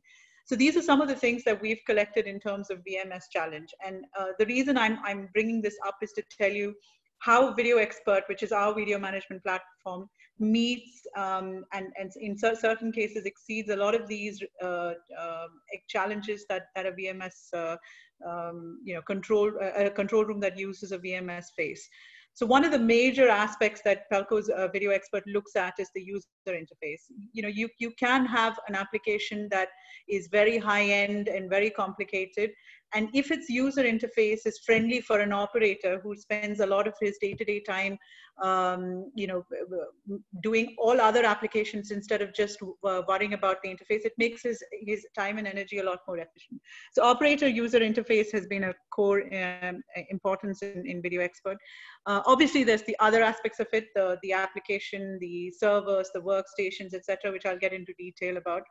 There's a lot of emphasis that we place on our stability and cybersecurity. So the failover redundancy, the RAID, I'll talk about that in detail. I think Aman spoke a little bit about the cybersecurity aspect in terms of our compliance. And then there's also another important aspect that we get a lot of end users coming up and asking is, how open are you? How open is your platform? Can you integrate with third-party applications? What more can I do with the security system? So that's the aspect in terms of the integrations that we'll discuss. While I start, I have to tell you that doing a presentation on software is always a challenge because I'm just showing you physical slides. I would encourage you to reach out to the Pelco team our distributor for setting up either in this condition remote demos, or once the situation has unlocked, to physically go and see demos. That's a great way to get an experience of the platform. But I'm going to try and summarize sort of the high-level features and the architecture through these slides. Please continue to use the chat window for questions. I've got my colleague Sharaf on it who's answering, so please use that so we can address the questions as and when it comes up. Right, so this is how Videoxpert is broken into. Yeah, we look at it broadly in terms of the number of cameras. So there's entry level, there's mainstream, and then there's enterprise. So if you have a small entry level requirement, about 30 to 50 cameras, or up to 100 cameras, we would propose the Videoxpert Professional. When it is larger requirements, with more than 100, 150 cameras, then we would start looking at the enterprise. And when you have multiple sites and multiple cameras, then we would, multiple cameras, we would look at aggregation, or the congregating it or bringing it together to a common control room. I have to also tell you that two important things to remember with Videoxpert in terms of the application. The software remains the same for both the professional and the enterprise. There is no difference in the software as such. It's mainly the differentiation lies in the hardware and the aspect of what type of hardware is used. There are situations where the number of cameras might be lower, but because of the criticality of the site or the criticality of the project, we still propose the enterprise. So for example, if you need failover redundancy, or it is in our case locally here, the Prime Minister's office, for example, uses an enterprise. They probably don't have thousands of cameras, but we still use an enterprise system. So you can, there is flexibility in choosing whichever system that you'd like to go in. I'm going to go into these two categories because aggregation is a totally different conversation, but and then let's look at the details on this. Let's start with the easy one, which is the professional. It's a simple, straightforward, single machine application, a single machine system. It's scalable, so you can increase the boxes as you require. It's all in one box, so it has the database, the recorder, the viewer, and the toolbox all in one box. Obviously, that makes it more attractively priced, and you don't kind of compromise on the performance of features. There are different hardware options that are available depending on what permutation and combination you need. So you've got the Eco series that will have RAID 5 and JBOD for about 64 channels at 200 Mbps, the Flex series, which is for 100 channels and 450 Mbps, and then the Power series that is for 100 channels and 450 Mbps, but it comes with RAID 6, RAID 5, or JBOD. So depending on the requirement, you can pick and choose what type of all in a one box that you require, and it's pretty much plug and play, extremely easy to install. The user interface, like I said, Videoxpert software focuses on the user interface, so it's pretty straightforward. Let's go into the more detailed overview of the enterprise. So enterprise is obviously designed for ease to use with minimal training experience, but it's a very robust system architecture. And it allows you ease of integration across existing investments or across different partnerships. You eliminate single point of failure, and this has been a main highlight for Videoxpert. We don't have we eliminate a single point of failure in the way that we build that architecture. You've got, you can leverage alarm management, analytics, you can connect any third party, any ONVIF compliant camera. You can assign tags. You can. I will talk more in detail. This is just kind of a high-level summary of the specification. Let's go into the architecture. What does it comprise? You've got the network. You've got cameras that are connected to the network. The first hardware device that you will notice is the CMG, or the Core Media Gateway. The Core Media Gateway serves as a database server for Videoxpert. That's where all the information about which cameras are recording on what hardware, what are the specific details, etc., are stored. It is not where it is configured or maintained or enacted on. It is just a database server. The workstation is the interface between the control room monitors and the system, which is also connected to the network. And then you've got the storage server. So basically you do a calculation on what is the storage requirement, and then these storage boxes are recording server devices. So they manage the streaming, they manage the bandwidth, they manage you know, the entire capacity of the number of cameras that are coming in. Depending on the storage requirement, you would have multiple of these boxes, and this pretty much you know, is the basic architecture. Now, if you failover redundancy, or say in the specification, the end user says, I don't want the database to go down. I want to be able to add cameras even when the network, even when the system is down. You would have an additional core media gateway server, which is failover redundant. This is the different scenarios in how you would deploy the architecture. So if you have a standard 2500 camera that does not require fault tolerance, you would have a single CMG box, the database box. If you need active-active with availability with failover, then you would use two CMG boxes. When the number of users go up to 10,000 or anything above 2,500, our recommendation is to go with an additional core media gateway just to be able to do load balancing.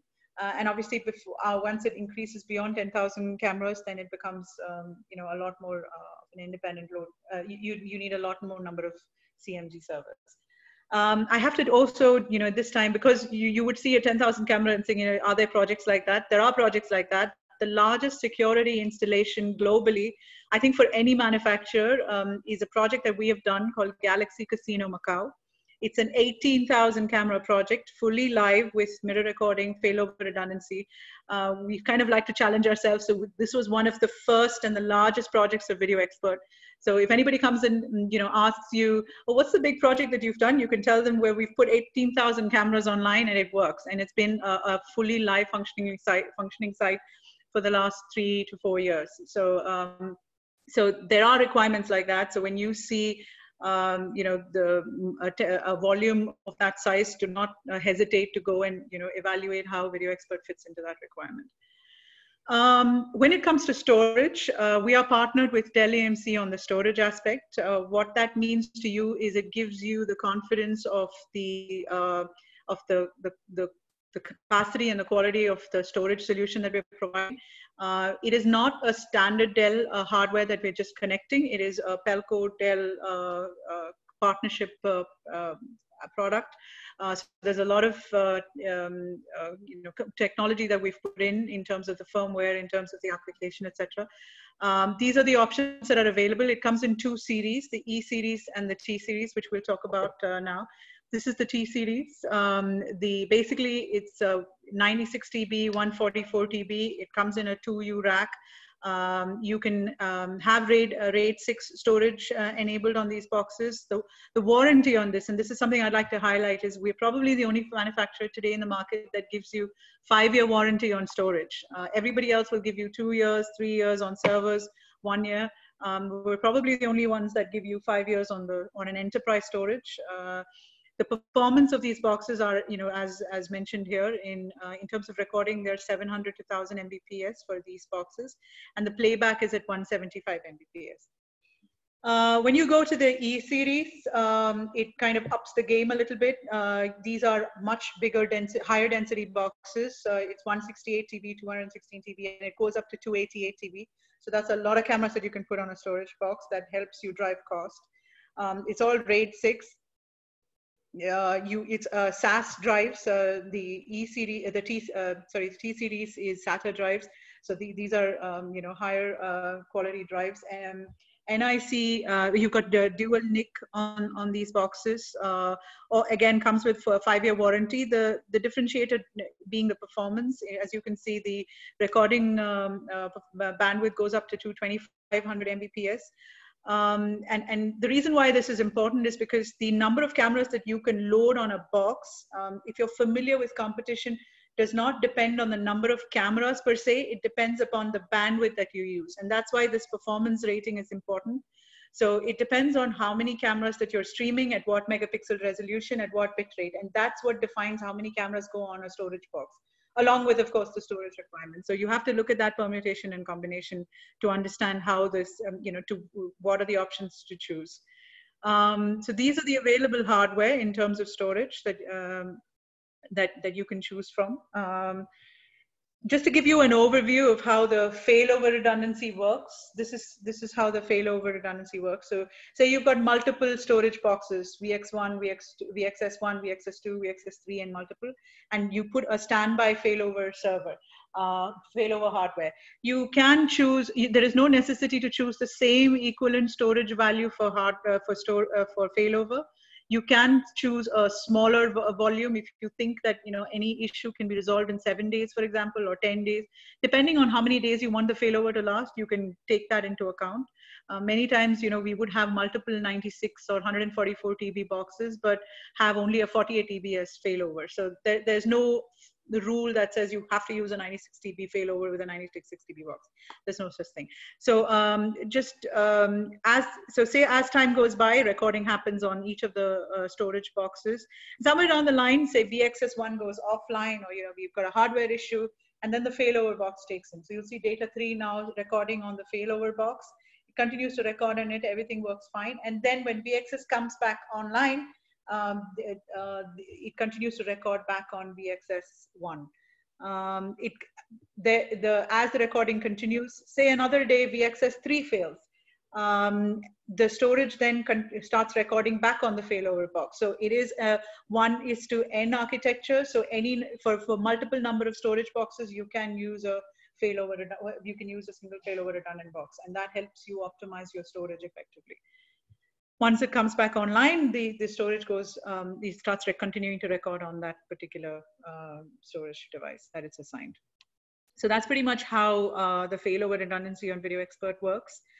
Let's look at it from, how does competition do it, and what's the unique differentiation for Pelco's Videoxpert. So when you look at competition VMS, you will need cameras, you will need the VMS software, OS licenses, database licenses, the replicator software licenses, separate recording server hardware for every 100 cameras per server, and then you need storage server, and then annual upgrade and support licenses. When it comes to Pelco Videoxpert, everything comes inclusive in terms of hardware and software. It's a combined system that comes to you.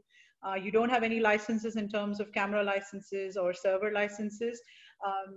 Your software is already built in with 3 years support, and all the hardware comes with 5 years, which comes as part of the package.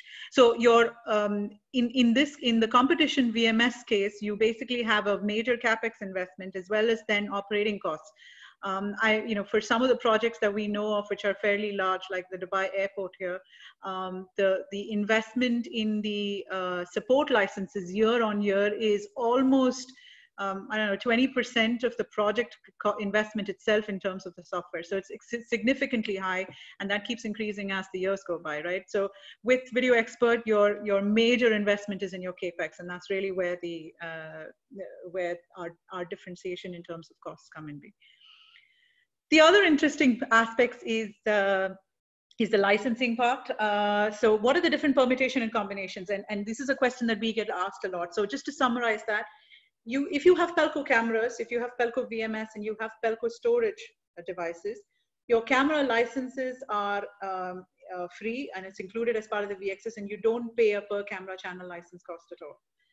The other interesting part is that, say you decide to choose a third-party camera option with Pelco VMS and Pelco storage, in that case as well, it is completely license-free. So you don't have a per camera channel license or a per server license cost. That is a major differentiator for Pelco solutions, because if you look at the market, you've got 2 types of solutions. One where they do end-to-end, like the Honeywells and the Bosch and all of these type of systems. And then the other is the software-only solutions, which do like Milestone and Genetec and all of them, who do third-party storage and then work on licenses. We sit in the middle and give the end user or the partner the flexibility to do both. And allows you to choose to go with third-party cameras without storage options. the last part gives you another combination, which is whether if you choose to go with either Pelco cameras or third-party ONVIF compliant cameras with the Pelco VMS software and third-party storage. In that case, we then package it like a typical software-only option with licenses and server. So for options for you to choose with your end user what configuration to go with. It is extremely easy to shift between Pelco end-to-end option with no licenses to attaching third-party storage and then activating the licenses only for that third-party storage option. Or you can have existing storage that you want to use and then add new Pelco storage and still have no licenses for the cameras that are recording on the Pelco storage. So it's extremely flexible. It's completely open in terms of how you want to integrate, how you want to bring in these third-party components. Sharaf, is there anything you want me to talk a little more about in terms of the questions that are coming on chat? If I'm answering to that, I can continue on it. Okay, all right, great. Let's look at the workstation options now. So there are different ways that you can talk about the storage and everything that we do in the back end, but what happens in the front end in terms of the day-to-day operations, and this is where the monitors and how we connect to the monitors come into play. You've got different types of workstations. We've got rack-mounted workstation connected to monitor on the network. You've got a desktop workstation that's connected. You've got something that we call the shared display decoder, which can be a remote like a desktop or a kiosk kind of an interface. And then you've got the traditional control room system where you have multiple workstations that are connected to multiple monitors. I'm going to go a little bit more deep into the different type of workstations that we have. We've got basically two options in terms of what you can give as a interface experience. One is the enterprise decoder. So the enterprise decoder allows you to work as sort of in a video wall functionality method. You've got multiple monitors. You can run your mouse across in any of these monitors that are connected to this 6-monitor workstation. The limitation being that you can only connect 6 monitors, and that is limited to the capability of the hardware. So you can connect each of these boxes each of the monitors will have a decoder. One of the reasons why we've done this exercise of having decoders at the back of the monitor is to allow you to do multiple high definition streaming. Sometimes what happens in a lot of the competitive cases is that they will not be able to stream multiple high definition views because they're doing, because you're basing it on a graphics card and connecting one workstation to 2 monitors, etc. It just means that you have to make sure that your hardware is higher end and higher spec. In our case, because we're attaching these decoders, you can do any number of high definition videos that you can stream on these monitors, and you can do sort of a video wall functionality in terms of stretching 1 or 2 cameras. And I say this very cautiously because obviously it is still workstation dependent. So if you want to do multiple, in a large control room, you want to do multiple cameras that you're stretching across multiple monitors, etc., I would still recommend that you look at a video wall controller. However, for the standard video wall features, which allows you to take 1 or 2 cameras, stretch it across, move your mouse across multiple monitors, have that kind of video wall experience, you're good to go with the enterprise decoder. In terms of the shared display decoder, now this works on the Microsoft shared display concept. So we still do have customers or end users that want to be able to throw cameras on specific monitors, call them, during operations, and they don't really care whether they can move the mouse across multiple monitors or have a video wall experience. They are more operation driven. For those customers, the shared display decoder works better. So basically, you connect the shared display decoders behind every monitor. They're all network appliances, and then you have a single workstation with a single keyboard and joystick. So you could have more than 6 monitors or 12, or depending on the control room configuration. You can access any of these monitors using shared display decoders. So if I had monitor number 11 where I wanted to pop 4 PTZ cameras using one workstation keyboard joystick. One operator can throw in that by calling that monitor. So this allows more flexibility in terms of the operational aspect of things. Let's look at a fully functional video wall setup. You have multiple 60-inch monitors. In this case, each of them has a shared display decoder.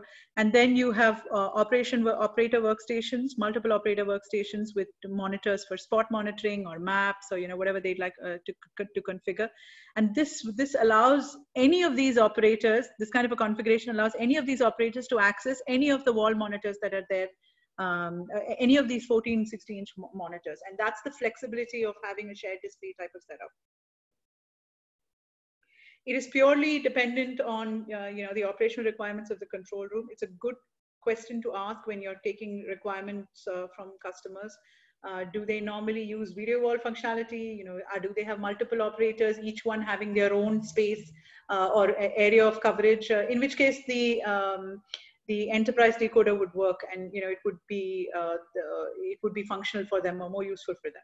If they are looking at multiple monitors and they want to be able to all the operators, or every operator should be able to access all the monitors, then a shared display decoder methodology is more effective. Right.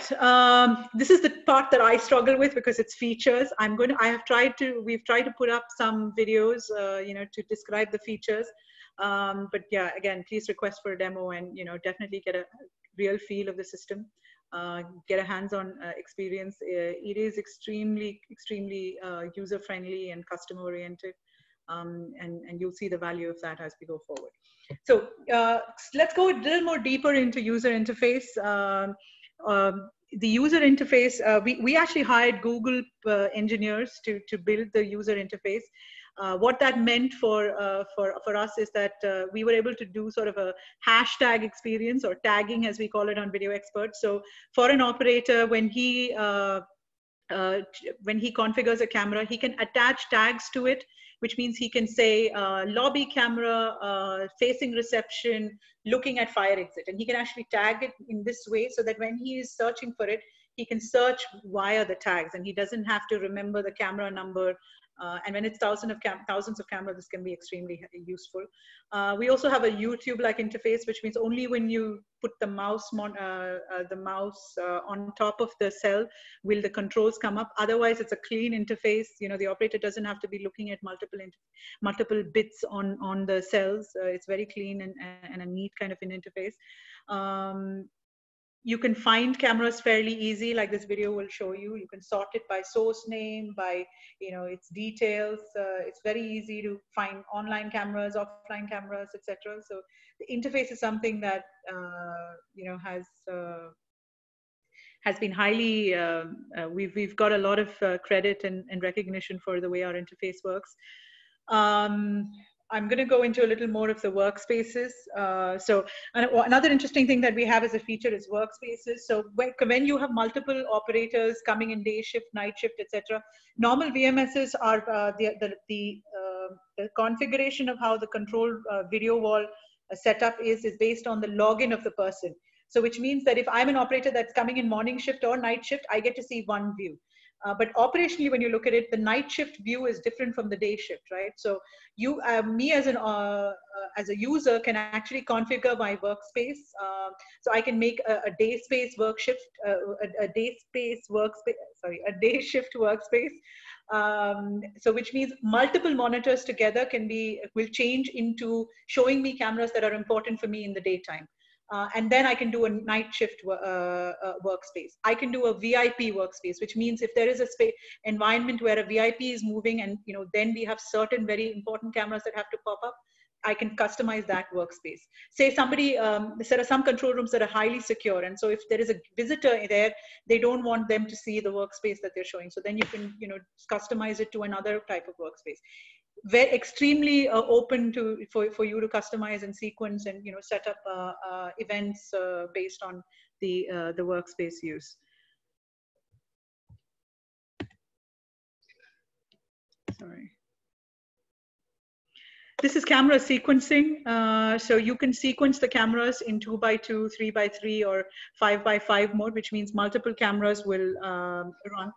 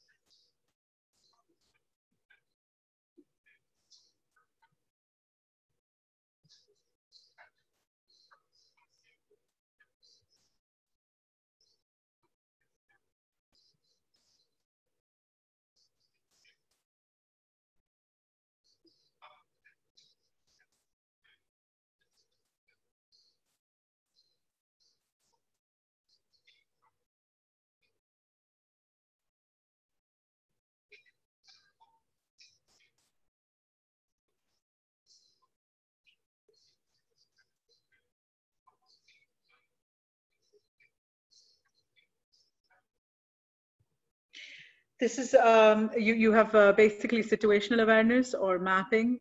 So where you can do GPS mapping, vehicle positioning, etc. So there are a lot of options in terms of mapping.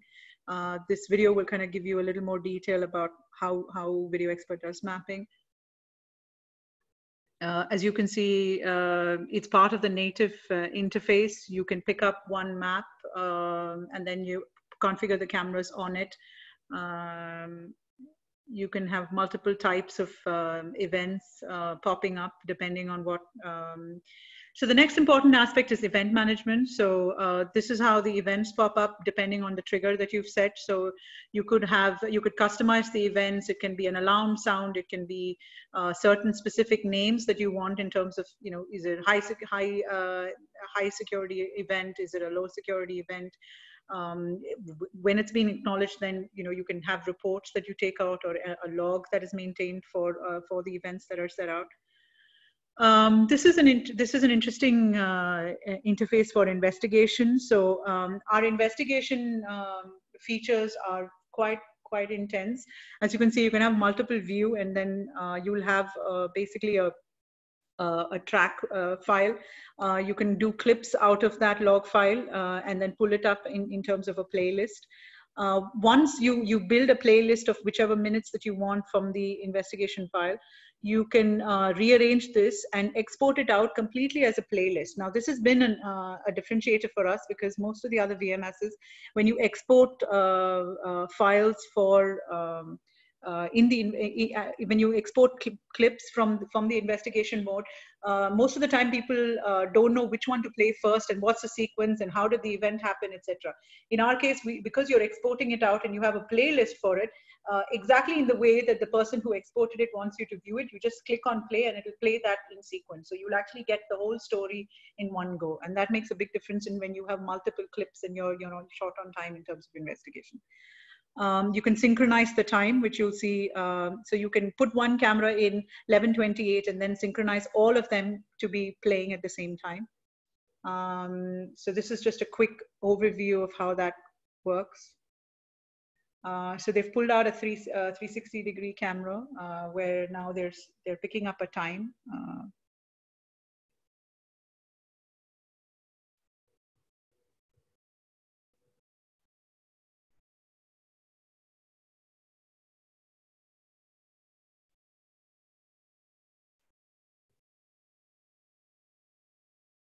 So the thumbnail will show you exactly the timeline that they have demonstrated.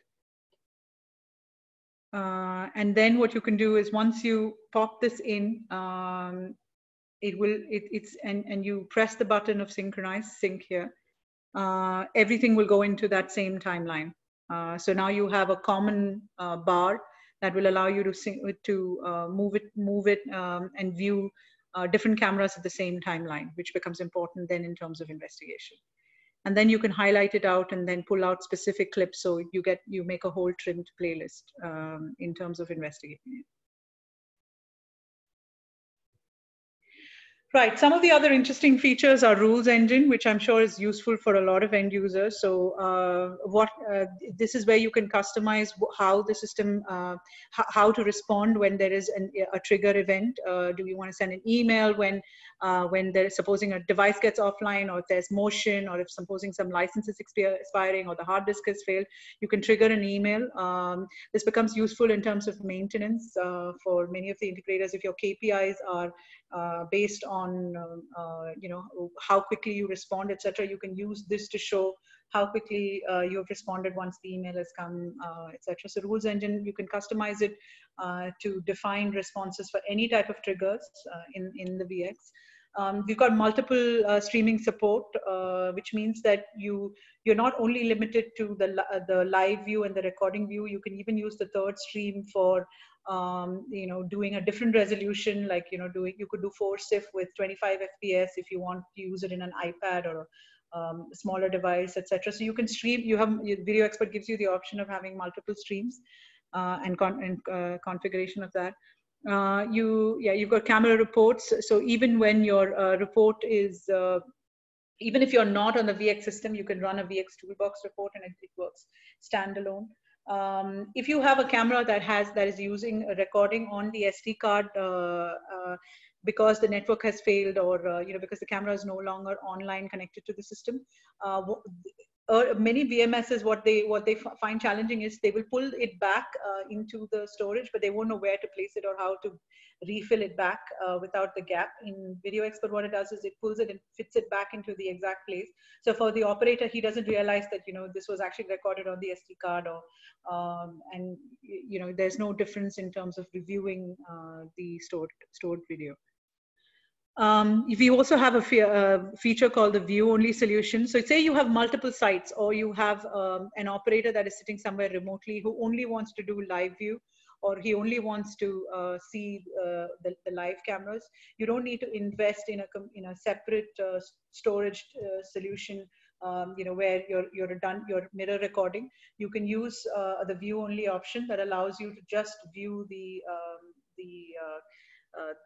cameras without having on the existing VMS itself, and this makes it a lot more cost effective.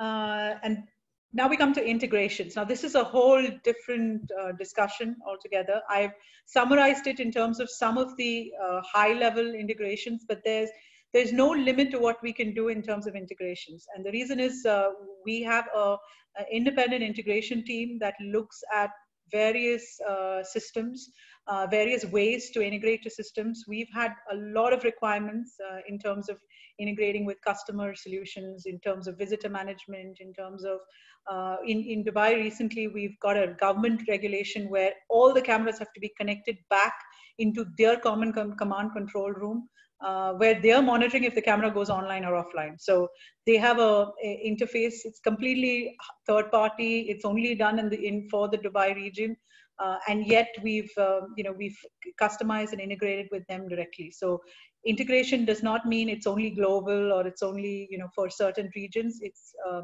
specific to your region. If there is a specific requirement that you have with the system, reach out to the team.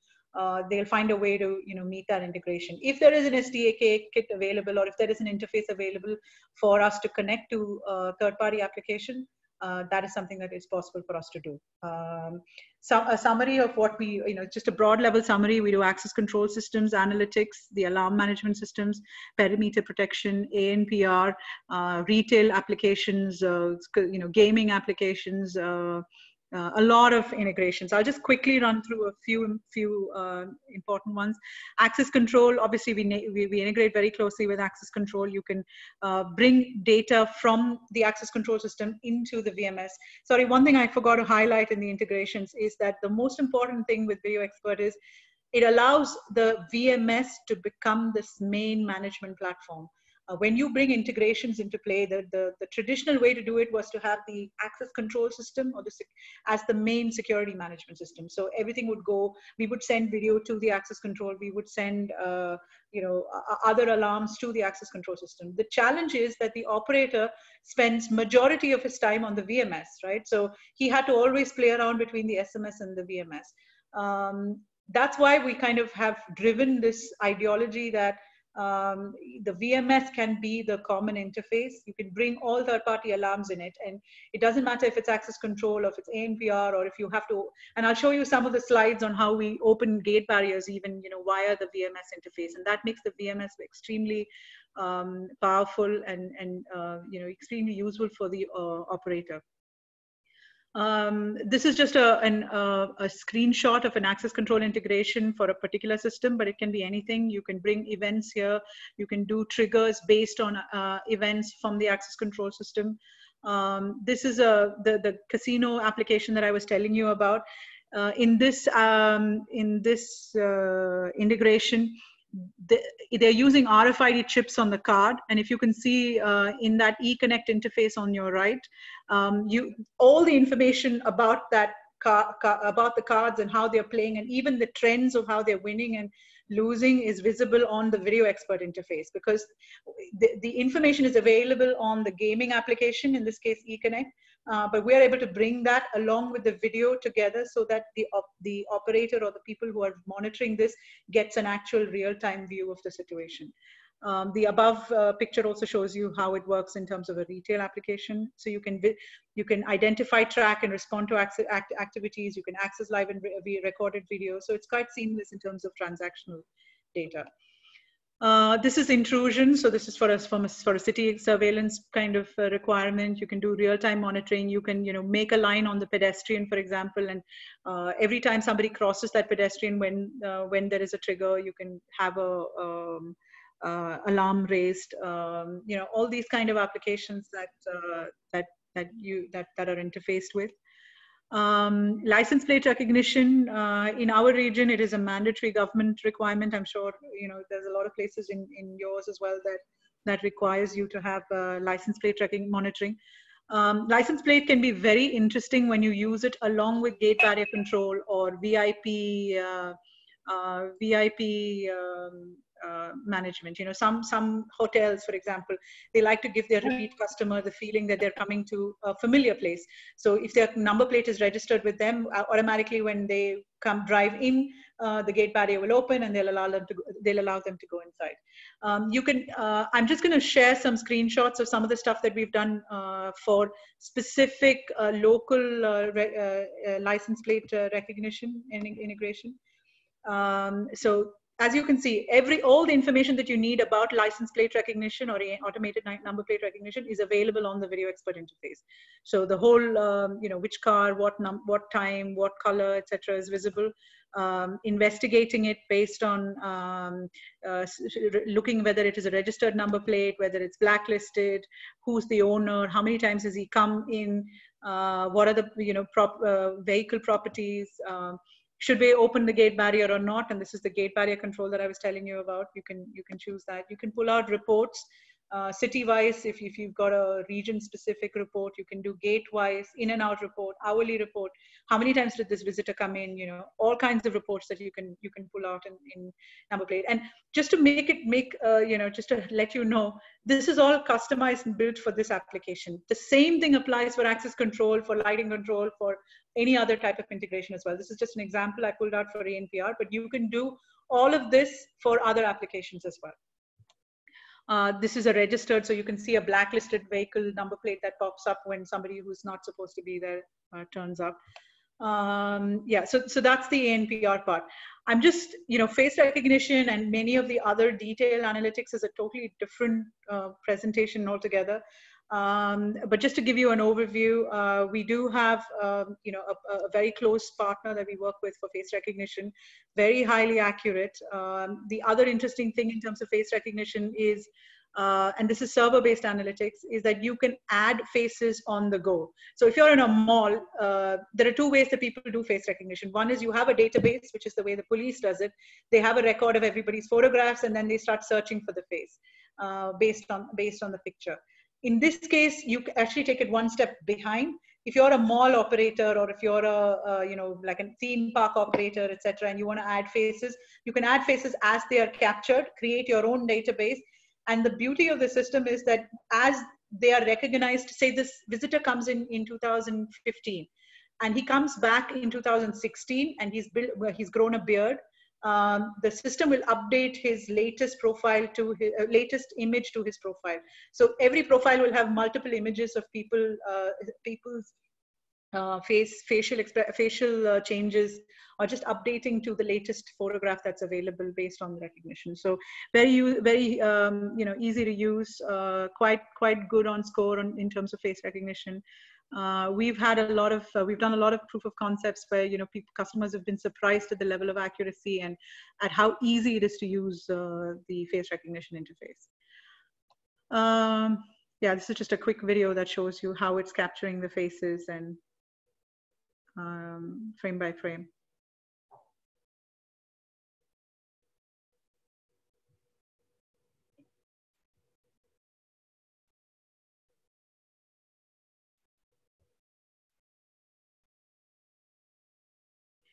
So once it's captured, you can go up to that particular file, change the name, add them to the database, search them based on that particular name, etc.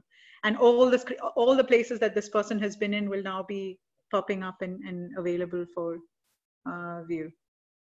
It will tell you which area, what camera number it was at, and show you how you can show you the video clip that is associated with that person at that time.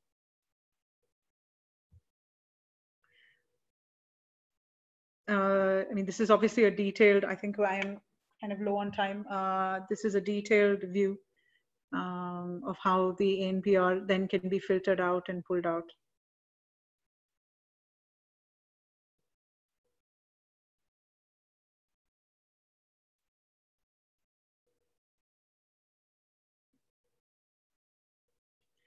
Right. So to summarize, why choose Videoxpert end to end? One, you've got no licensing. Like I said, no camera channel license, no server license, no storage license fees. It's open and flexible to any type of camera and any brand. No channel license fee when you add to storage. It connects to any third-party storage and Videoxpert software option. You lower the IT footprint, like I mentioned, because you don't have recording servers and all of this infrastructure. You've got full high definition monitor viewing and control, complete redundancy and fault tolerance, no single point of failure.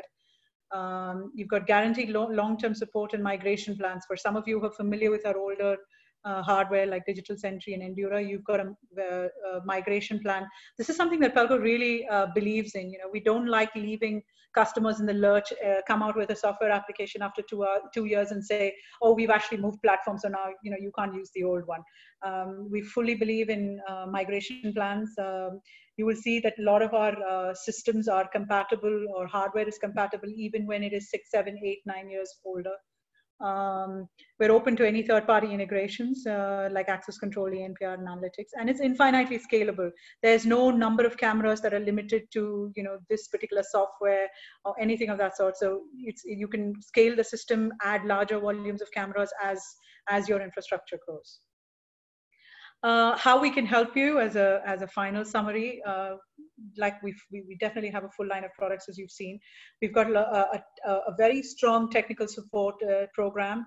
I'm sure Saran briefed you in the beginning. Our technical support is something that we emphasize and are highly, people really talk about Pelco tech support, because we not only are available on remote, we can come to site, we can support you when there are commissioning issues. We do something that's called the professional services, which is where you as an integrator can call a Pelco person or invest in a Pelco person coming for a large project, and they will support you in guiding you on how to do the best configuration, what are the tips and tricks. The website, I encourage all of you to go and register yourself, have a look at the website. There's a wealth of information about camera and technology on the website. You have software demos that you can download and view. There's also Pelco Learning Center, again, something that we call PLC. There are a lot of courses online available. Just like we're doing this webinar right now, there are also online webinars in terms of IP techniques, in terms of networking, etc., that you can access. So definitely go and register yourself at PLC. That's about it. That's pretty much about the Videoxpert in a high level. I hope I'm within time, Sharon. Yes, Vidya, you're well within time, and thank you so much for the informative session. I hope all of the participants would have, found it insightful, and please feel free to share if you want to work on any projects proactively, reactively. Please contact Supertron. We are fully aligned with them. If there's any question, if there's any question that you'd like to ask, online that you think is very important, you can as well now. We can take the questions online if we've got a couple of minutes, and then. Yes, that's a valid point because we have some time with us, so we can utilize that time in getting back to you on your questions. You can feel free to ask them on the chat window. Even if you have some questions later on as well, please feel free to contact Supertron, and we will get back to you with the answers. And as I said, if you have some projects where you want us to work proactively or reactively with Pelco, please feel free to contact Supertron, and we will take it forward from there. Hi. Hello. Yeah. Yes. Yeah. So, is there any person with whom we can be in touch with for the B2B projects? Yes, absolutely. As I said, we have a complete team here. We have Supertron as a distributor available, so they have the team. We have our teams in place. So we will take it to you. Anything you want to come back to us, and we'll take it forward from there. We have the complete infrastructure available. We have the teams, we have the labs, we have whatever is required to work on a project opportunity locally. We have everything available. So how the Pelco working is it B2B team and channel team, or both, or single? Okay, so just to brief you about it, so we are majorly working through distribution. As I said, Supertron is one of our distributors. So all our supplies happen through distribution, and installation, testing, commissioning, we expect the system integrator to do it. But if in certain cases they want some support on commissioning and all, so we have pro services available where our engineers can help you with commissioning. They will not do the complete commissioning, but they can support you and help you with the commissioning with the pro services. Yes, okay. we work through our supplies happen through distribution, and all the installation, testing, commissioning, we expect system integrator to do it. And if you want technical trainings on that, we are open. We can organize those technical trainings as well for your team. So in case of any query or any requirements, I should be in touch with the Supertron team, right? Yes, they'll be your first point of contact. Yeah. Okay. Yeah, I have a question here. I'm Rakesh from Nagpur. Just wanted to understand what kind of video analytics support also is available with you.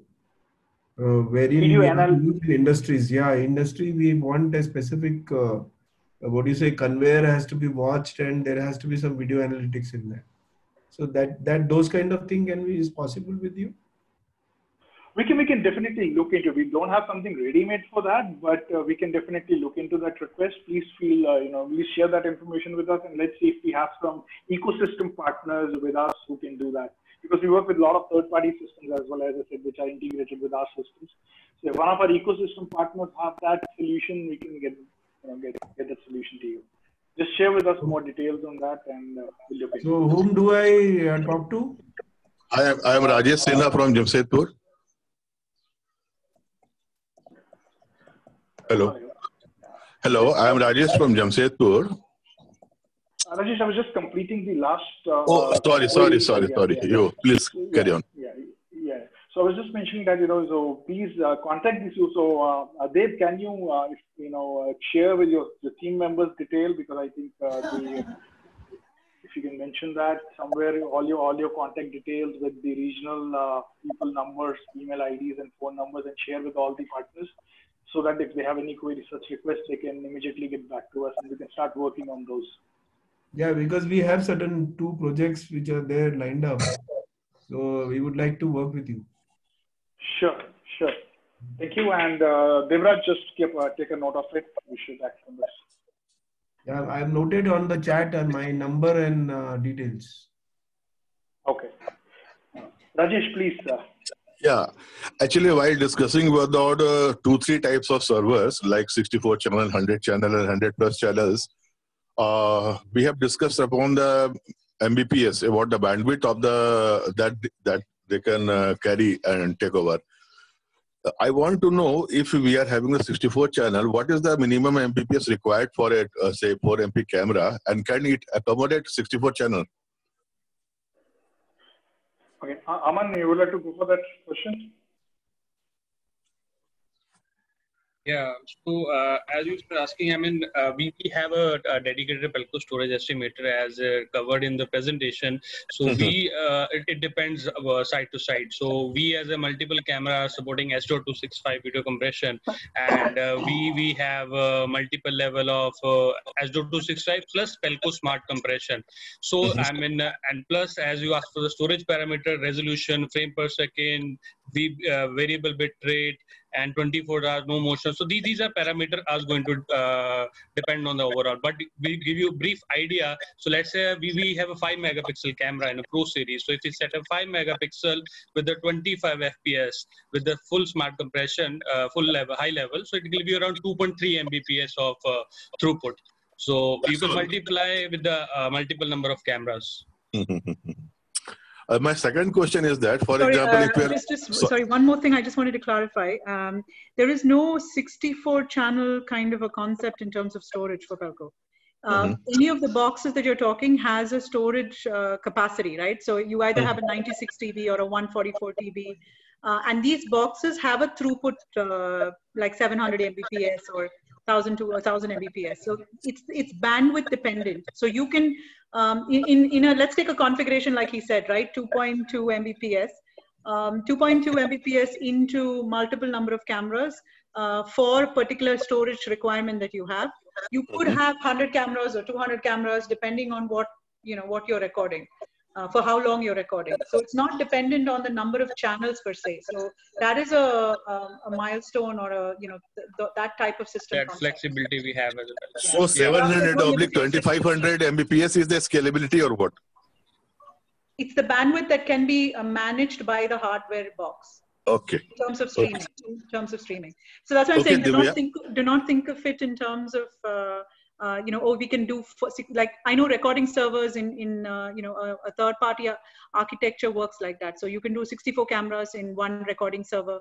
For us, we don't have that limitation at all. It's in fact I'm not very specific about this requirement, but in our requirement in locally here, 2 megapixel cameras with 31 days of recording in a 96 TB box, we can accommodate 200 to 50 cameras in that box for that type.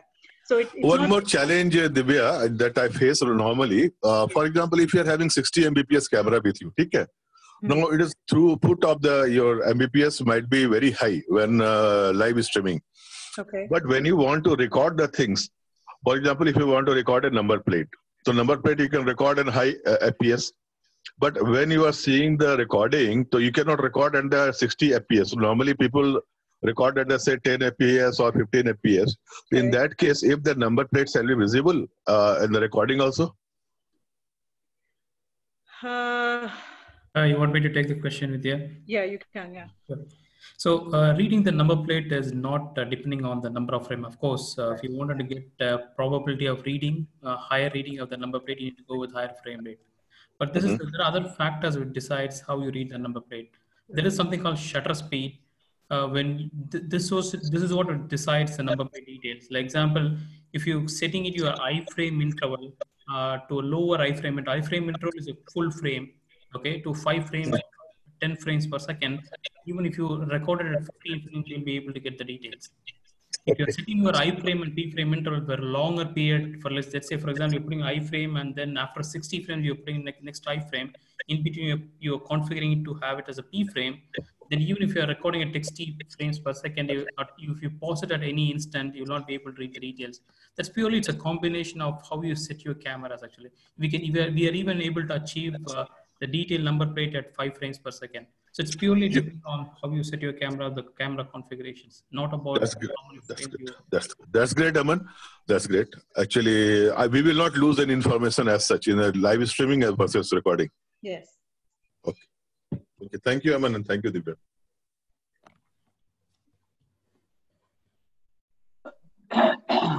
Do we have more questions?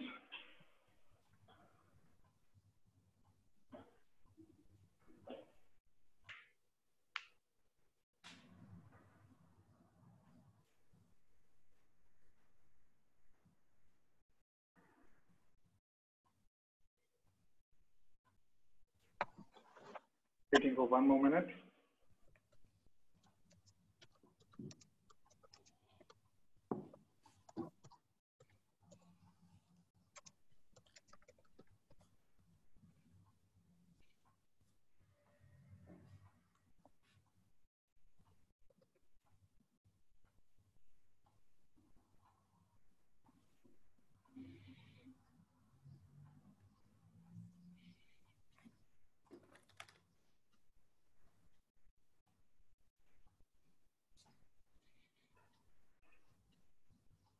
Okay, so we're assuming no more further questions. So thank you so much. And as I said, for any queries, questions, please get back to Supertron and your project requirements, proactive, reactive project requirements. Please get in touch with Supertron, and we'll take it forward from there.